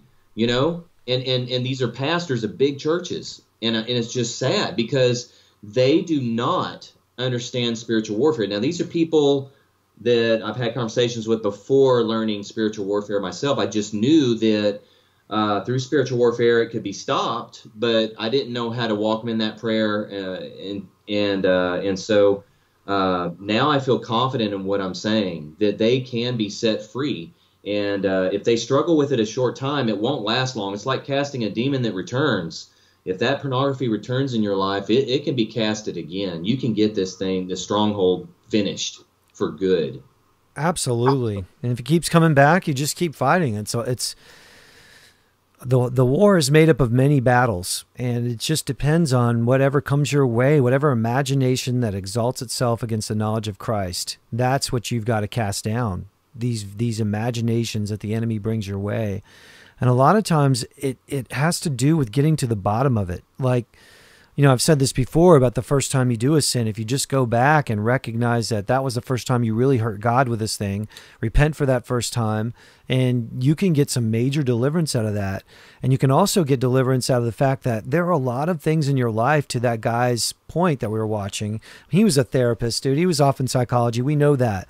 But he said some truths in there that I thought were worth showing. And one was that his mind had been fragmented by all this. He had a lot of things squirreled away in dark parts of his mind that he couldn't access. And you need to pray that your mind would be made whole, and that you would be able to access these things and deal with them. And just like we did in this prayer, go back. And maybe some things happened to you in your childhood that you just need to acknowledge, even repent and break generational curses. That should have been prayed for. If this is something that's gone on in your family, just say, Father God, in the name of Jesus, I just renounce this behavior of incest and sexual perversion in our family, and adultery and fornication, perversion and bestiality. I renounce it, and the buck stops here. I break this generational curse from over me and my children from both sides of the family related to sexual perversities. And I just command every demonic spirit related to these, familiar spirit related to these curses, to leave me right now in Jesus' name. And just go at it methodically, break the soul ties, break the generational curses, and God will deliver you. And he is delivering you. And sometimes it's like peeling an onion. It's one layer at a time. So don't despair if things come back your way again. Just say, okay, that's another sign I still have stuff to deal with, and go back and deal with it with spiritual warfare, and get cleansed by that blood of Jesus, and let him help you. And I'm going to say this, Chad, I really believe a lot of people are not in proper marriages right now, or they got into marriages that never worked out because of this matter, because they were involved in incestuous relationships, or son husbands, or they were daughter wives, or they were molested by their step parents, and they were never healed, and they couldn't ever get with a decent partner. They kept being drawn back to the same type of person who's in the same cycle as they are, and nothing could ever work out because of no deliverance. Well, just as this guy's sharing, he thinks it's very common with men and women, really, as I think is what he was saying. Yes. He was saying that it was started with the father doing something to the daughter, and then the daughter grows up and does something, even if not touching, with the sons. And I remember growing up hearing these boys talk about their moms, or so-and-so's mom, and how she scantily dresses and hits on us and flaunts herself. And everybody's like, I want to go to your house. Right. They even have a term for that now, MILF.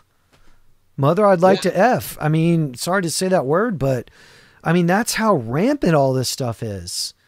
And like I said before, they're just in doing a search on incest today, there came up selections in my thing for pornography, for mother, son, and step parents. All of those things just popped up, just searching on the word incest.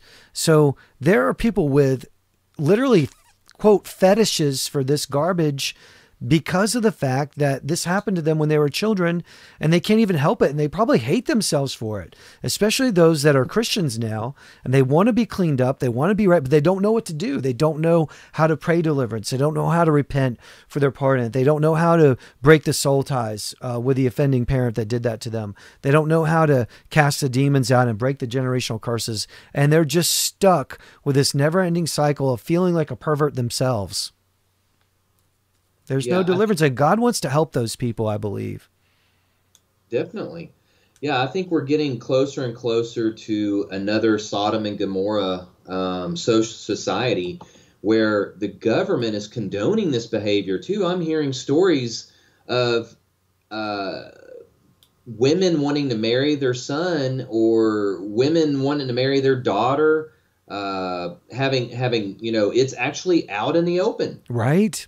Like, they're advertising how wonderful it is that me and my son are getting married, or, I mean, like, it could be the same sex or a different sex, but they're just saying that a parent is marrying their child. It's actually I'm not sure that they're awarded some type of some kind of marriage certificate, but it's out in the open. People know about it. Secondly, people want to marry their dog, kind of thing, or whatnot. But the whole thing is disgusting. People are openly saying things in the psychology world, especially, how they're condoning pedophilia, Right. And these people aren't being thrown in jail. That was the next step of all this. So like once you cross the line to any abominable sexual practice, like homosexuals marrying, and I know I could get flagged for having said that, but it's only going to be a slippery slope into, I saw a woman marry a tree in England on TV last year, or in the news last year. I mean, it's just crazy what people are doing sexually, and how, like you say, it's as it were in the days of Sodom and Gomorrah, where the people wanted to rape those angels even. Yes. It's so dark. It's so dark. But Chad made a good point. The whole purpose of tonight's show is not just to lambaste mothers or fathers, or it's to bring to light what's being done in the dark so that we can be healed. We need to be healed. Jezebel mothers, if they can repent, they need to be healed. Narcissistic fathers, if they can repent, God will heal them. But more importantly, if you for some reason are a son husband, or we'll call it a daughter wife that's listening, and you're young still, you're like 18, 19, 20, and you're just starting out in your adulthood, you better get deliverance now if you ever want to have a healthy relationship, because I'm telling you, this sort of thing without deliverance will follow you the rest of your life. This is something that will scar you and make you unable to have a healthy relationship for your whole life. And that is the super level of darkness as relates to this, is that it messes with the victim for life. And to that guy's earlier point, it can make you into the abuser yourself if you don't get free. And it's going to have you so messed up in life that, like, you're going to think that there's no boundaries with regard to sex. You can have sex with whoever you want, whenever you want. If your own mother or your own father's having sex with you, what is worse than that? Everything is going to be open game for you. And I'm just saying that if you want to be someone that gets clean and can be married to another Christian that's clean, you've got to get deliverance. You've got to pray the prayer that we had there, and seek God even more and get cleaned up and be made right. And I know I'm speaking vigorously about this, but I mean, I know that what I'm saying now is true. I know it's true. Oh, yeah. In addition, I'm thinking about life decisions that this person you're talking to, Doug, that you're going to make bad decisions. And it's bad enough if you're not being led by the Holy Spirit and you're just wandering around. But if you are not being led by the Holy Spirit, but you are also screwed up in the head and you've been demonized to the hilt because of all this abuse on you and all the abuse you've inflicted on others, and keep opening more and more doors for more demonic activity, you are going to keep making worse and worse decisions in your life, including if you get married. You might marry the wrong person, and marriage is a very big decision. I think, Doug, you did a whole video on marriage and that topic, and even encouraging virgins to marry virgins and all that stuff. So basically, now is the time, not later. Don't think that you have control over this. I know young adults saying, I know I got demons. I can fight it. I'll wrestle with the demon. I can control a demon. I can handle this. That is so foolish. Do not believe your own lies that you can fight a demon or beat a demon without the power of Jesus Christ to save you and redeem you and cast these demons from you. Exactly. But you know what another thing is that, let's say you're a son husband and you were raised by your single mom, and you have no idea how to be a man. A lot of these young men are growing up really effeminized. They even sound like girls. They don't have masculine voices. And they don't know how to behave as men because they were trained by women to be the aberration of a man that the women have taught them. And I don't even think that a perfectly good Christian woman can teach a man how to be a man any more than I think a perfectly good Christian man can teach a woman how to be a woman. I think there's got to be that influence of the other parent. Now, I know that if, like I said, if there's a situation where someone's widowed or if a mother has a husband that cheated on her and went and left and went off with another man, I totally think God will stand in the gap. He's father to the fatherless and husband to the widow. Yes, all of that.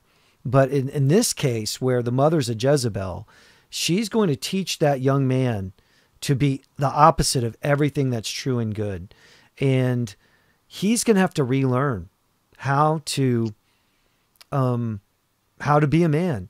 Like, here's something I took that I was going to skip over, but we kind of segued into it. And this is going on, but I don't care. I think it's important. This guy made a list of things he would tell to single moms. He said, these are things you shouldn't do. He said, speaking negatively about their father, the boy grows up doubting himself. They think that there's something wrong with them because he's going to project on himself that men are bad. Saying negative things about men, this makes little boys afraid of embracing their own masculinity, their own male identity. And that leads to effeminate boys that can't man up, as it were. Teaching their sons to disrespect their father's authority. We talked about that. Boys growing up to disrespect other fathers have no respect for all other men in society. And you see that with a lot of these simp guys that just can't take when a man acts like a man. 4, teaching their sons to disrespect male authority and male authority figures. This is why many boys who come from single parent homes have a hard time adjusting to the real world. That's what I was trying to say. Like, they get out into the working world and they're just not, other men aren't going to put up with that garbage. They're just not. They're just going to slap them away. Not physically. They're just going to move on. They're going to get fired and the guy's not going to care. He's not going to care. You wanted to say something. I didn't mean to interrupt you. No, I'm agreeing with you. I was amening with you on that one because I recall someone I know very well who has lived his life going job to job, and this guy thought he was the stuff, and he just can't hold on jobs. And now he's really not that old. I think he's let's say he's 52. But he can't get a job now. And he claims that no one wants to hire someone at his age. I think no one wants to hire someone at his age, and they see his long rap sheet of not being able to hold a job. He can't hold a job because people figure out this guy he's screwed up. He's spoiled rotten. He can't. Yeah. He probably doesn't get any real work done. He probably pawns it off on other people and takes the credit. He became a narc. Yeah. All right, let's keep going. This dude is the absolute narcissist. Yeah. And that's what this creates. It creates narcissism in these son husbands because they are lifted up.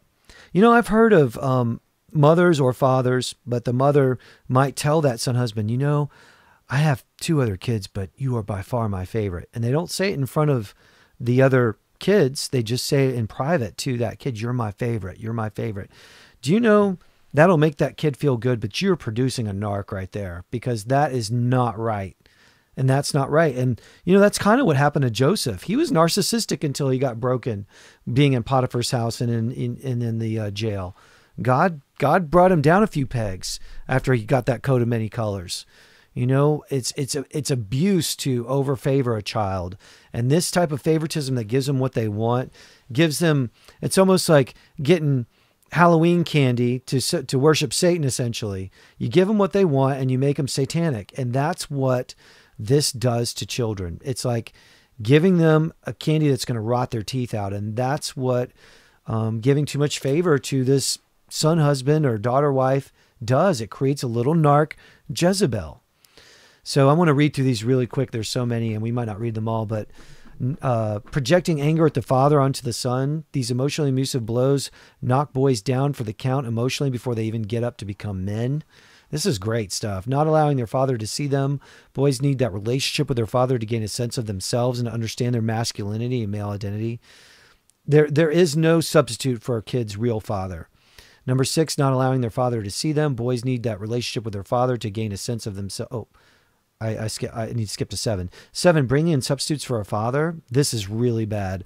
Oftentimes he winds up just as overwhelmed and frustrated as a single mother because there's no understanding of the family's history or the previous history of the child. So the mother's dating a bunch of men and bringing them into the house.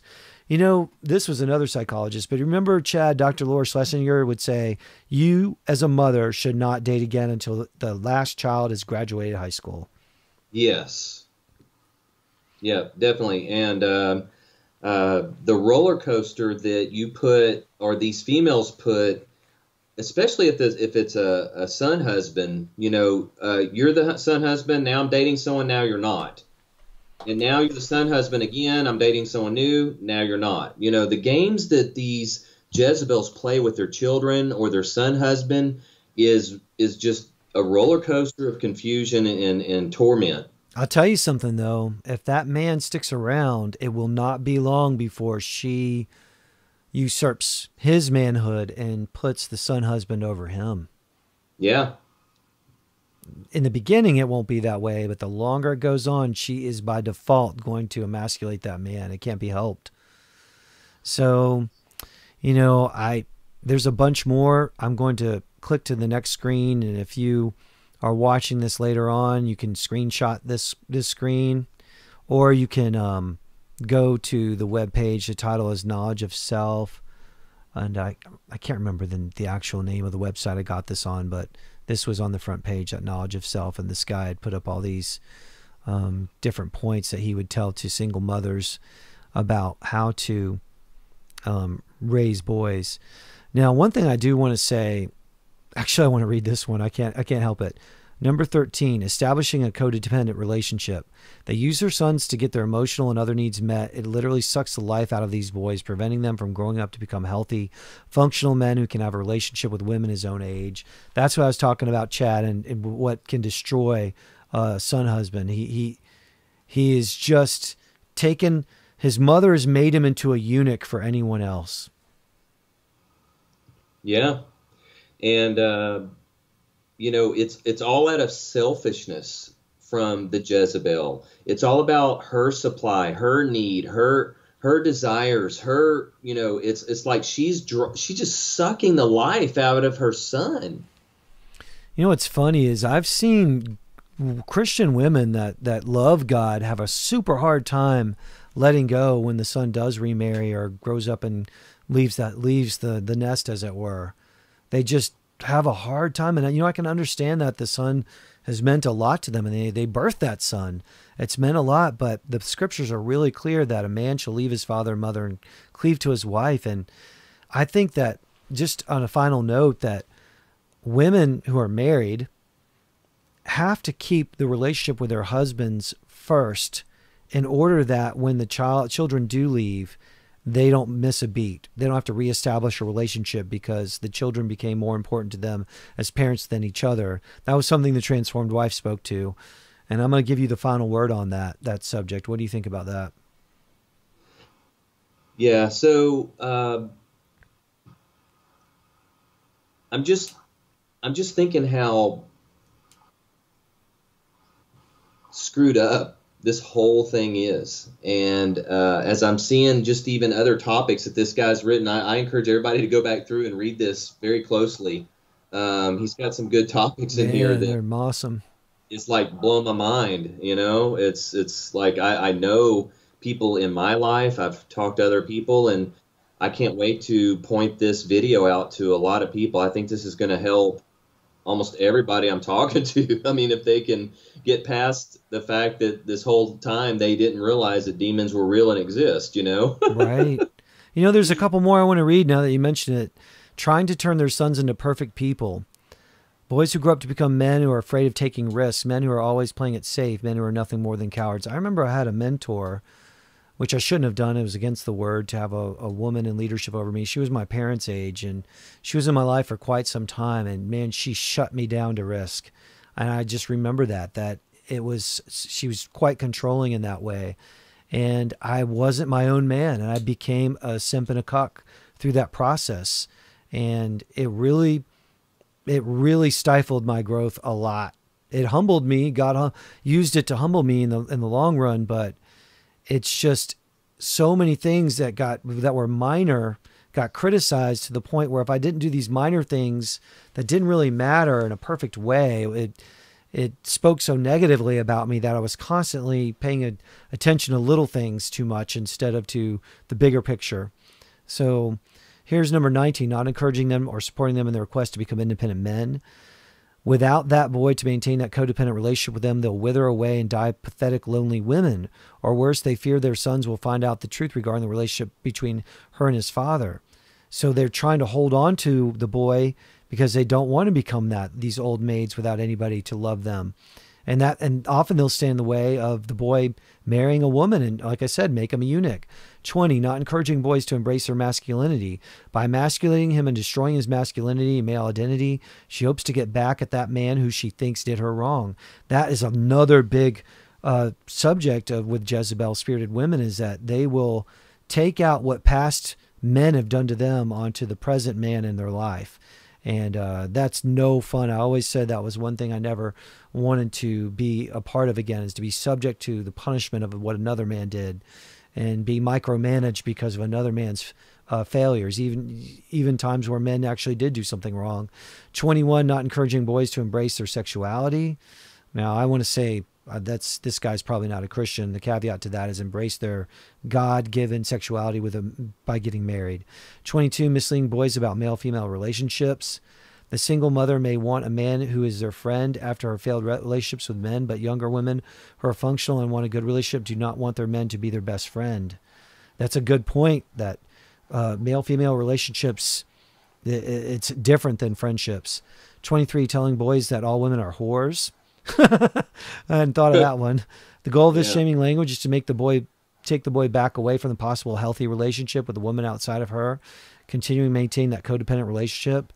I mean, these are son husbands that go on into the woman's old age, it sounds like. 24, sabotaging his relationships with women. I saw that a lot in my life. Single mothers hate their sons having girlfriends because they fear that as he gets closer to this woman, he'll start establishing healthy boundaries that sever the emotional hose they've hooked up to them. That's soul tie. You know, Doug, I have a close friend that is hitting these last ones you read off so well, and I've told him, I said, I got to be careful of what I say here because I love him. He's a close friend, and I just think that, his mother loves him. She just had a bad, divorce, and she basically, I think that she kind of got him into thinking that, women are whores, or, don't get in a relationship because divorce will come, and he became feminized. He's very effeminate. It's sad. And another point earlier, because you went through these pretty quick, was the fact that I think that a lot of women, they have a lot of set expectations before they get married, and as they're getting married, everything's got to be perfect for the wedding. It's all about showing off themselves with the dress and the whole dream of marriage. And then they marry their man because they're going to change their man. They're going to make their man a better man, and their goal is to make him a better man, a different man. But in their own image, not in the image of what he's supposed to be, biblically speaking. Exactly. Right. And so they failed miserably. And if they're a Jezebel, which that's a pretty Jezebelic, mindset, I think. But if they're a Jezebel and they do kick the man out of the house with false allegations and usurp his fatherhood and replace it with a son husband or whatever the situation is, but basically kick the Christian father out, but they got a son husband in there, they're trying to now try to do it all over again with the son husband. Right. Yes, they're going to twist him up into knots, and he's not going to feel like he can do anything right. And that's when he's going to disengage and play video games. I've seen that, anecdotally speaking, as a pattern in these boys. They just want to check out into another world where they can win and, win the levels and level up and succeed. and get away from the chirping and the constant hassling and haggling of their Jezebel mothers. And it serves to simp cuck them in a way, but even worse, it serves to prevent them from picking up skills and abilities. They're not out fixing a car with their dad and learning how an engine works. They're not, learning how to play a musical instrument. They're not doing anything worthwhile. And yes, there are a few careers that are based around video games and programming them, and there are even professional video game players, but I bet you that's like 200 people total in the whole earth, that play professional video games and make money at it. So this is not a money-making proposition, or it doesn't teach them how to do anything worthwhile. And usually all these video games have first-person shooters, witchcraft-based, violent. I've seen some game where Grand Theft Auto, where they go and steal cars and run people over and do all kinds of crazy crap. So it's like teaching them to be antisocial within this virtual world, and then they come out and they're useless to society. But they ran into that world, that virtual world, because the mother forced them to go there. They're trying to get away from the chirping and the control. Right, and their social skills have declined or regressed because they're spending all their waking hours in this virtual world, video game world, whatever, and there's no reality. They're disconnecting from reality every day. They do it to a point where they can get pretty messed up in the head. I mean, they're thinking of the world, their worldview, their biblical worldview, their view of God. Everything starts to get really warped with these video games. These video games are just as doctrinating with their messages as watching movies. It may be more so because they're actively participating in literally, I don't play these games, but I've seen games lately that look like they've inserted themselves into movies. They're getting that realistic. The processing power of these gaming consoles are massive. They have big GPUs and CPUs and lots of RAM, and they're literally running entire worlds where these people are in these worlds as if they're literally living there. I mean, it's not quite the virtual reality that Jeff was talking about on the show the other night, but man, the leaps and bounds have been made, and these children are trapped in these virtual worlds where they're learning how to practice witchcraft, how to become violent. There's a lot of games that are sex-based now. They're getting their pornography through a lot of these games. It's a nasty, dark, satanic world where they're trapped. A lot of these young boys, and they're going off to college. A lot of them are able to get into colleges where they're just being even more cucked and simped by this liberal, left-wing, socialist agenda that goes on in almost all of these schools. And then we have a whole generation of men, of young men that you can't call men really, because they've been raised by single mothers, and not every single mother is in that situation because they want to be. Let's make that clear. But the ones where it happened, where there was a Jezebel mother that abused the father and cut him out of the life of the child, and they end up with a son that acts more like a false woman, someone that's like a nebulous gendered person. And that's how you end up with all of these multi-gender situations where people don't even know who they are anymore. Right. Yep. It's just sad, and I think that it's increasing with the girls too. That they're finding games that the girls want to become part of this virtual society and virtual world. And you hear that people are virtual dating other people with virtual bodies that might emulate themselves a little bit even. So they're dating with people all over the world that are not real relationships, but they're having conversations. They feel like they're actually there. They may even be doing LSD like your other video, Jeff, was. There might be tripping out with drugs and in the virtual world. And so they're having spiritual sex. Oh, yeah. And they're sinking their lives into these virtual worlds that are better than reality, than the real world, because the real world's hard. It's full of work. It's full of disappointment. It's full of trying to please people and disappointing people and letting people down and breaking, just screwing up, constantly. No one's happy about you anymore. And the more life gets worse for these type of people, the more they're going to keep returning to the virtual world and doing whatever it takes to stay in the virtual world as much as possible, rather than being in the real world. Because in the virtual world, you have control over what you present. So if you want to present yourself as this great person, you just type it in.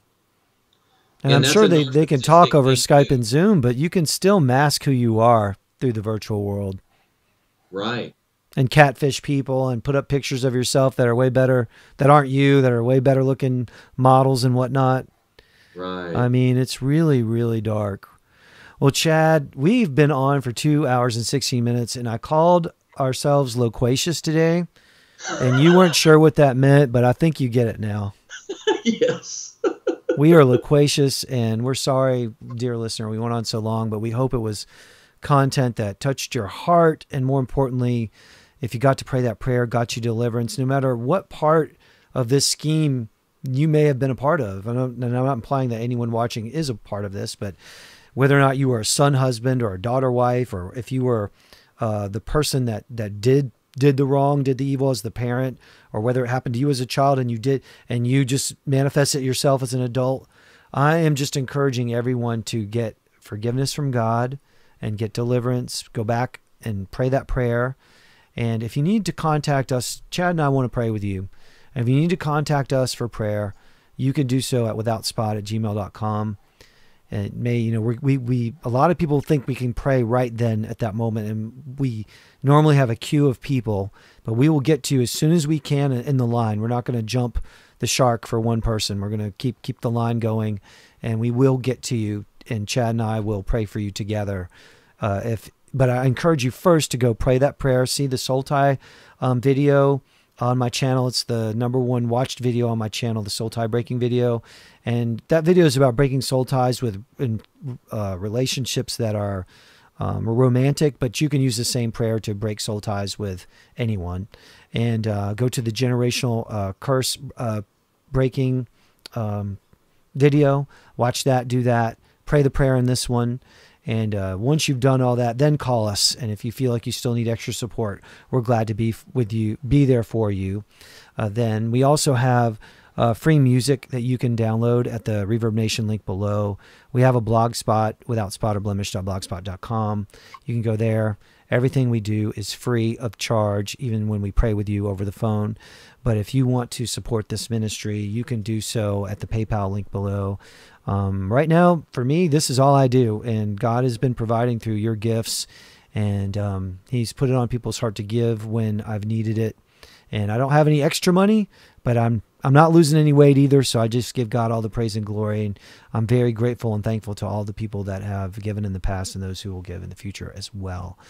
So, Chad, do you have anything you want to conclude with before we let all these nice people go?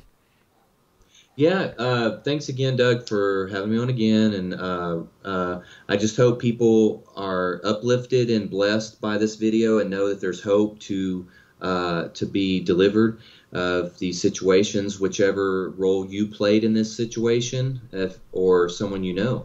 And also, if any of you feel like you want to give to this ministry, I'm going to say this because I don't receive a dime, and I don't want money from this. It's going to the ministry here.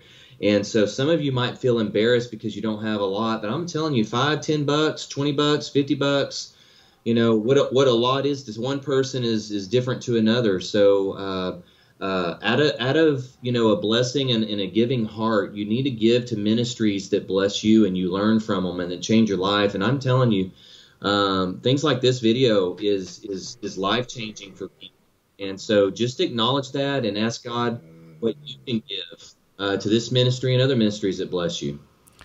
Well, Chad, I didn't ask him to say that, and that kind of embarrassed me a little, but I mean, I don't disagree with him that I don't like to sound like we're begging, but if I give to other ministries that bless me, because And it's not a lot. I can't give a lot. A lot of times it's just $10, but I've done that 3 or 4 times in the last week or two, especially to ministries that I pull down videos from. I feel like they did a lot of work to make that happen and to tell people the truth, and they're deserving of it. So I'm not just saying that to get you to give to this ministry, but if there are other ministries that are blessing you, you should consider, giving them a small gift. It's not just about this ministry, but. And I really do appreciate Chad saying that, but I am a little embarrassed by it, just to be honest. I had a feeling you might get embarrassed, so that's why I didn't ask you if I could do it. I would have said no, obviously, but he does make a good point that God loves a cheerful giver, and I know the reason why saying these things from Scripture is that so many of these prosperity gospel ministries, they say all of this just to fleece the sheep and to keep the people in lies. And that's why we're really cognizant of that and careful not to sound like we're begging like they do, because they're begging to hurt you, because they're all mostly Masons and they're liars. And it's funny that decent ministries get punished because of what they've done to fleece the sheep. And decent ministries are super careful not to try to appear to be like them, Chad. Don't you agree with that? Like, a lot of good ministries get hurt because of their behavior. And I think Satan and them, they know that. They know that they're making fools out of everybody, flying their corporate jets around and their Bentleys and their Rolls Royces and everything that they're doing. They know what they're up to, and they know that hurts decent ministries that are just trying to continue to put out more content to help people and to pray with people. Absolutely. And I think that's a warning sign if you're always hearing about give me money, donate this, and God's going to bless you 10 times fold and all this other stuff. It's just not right. I've never heard Doug say that.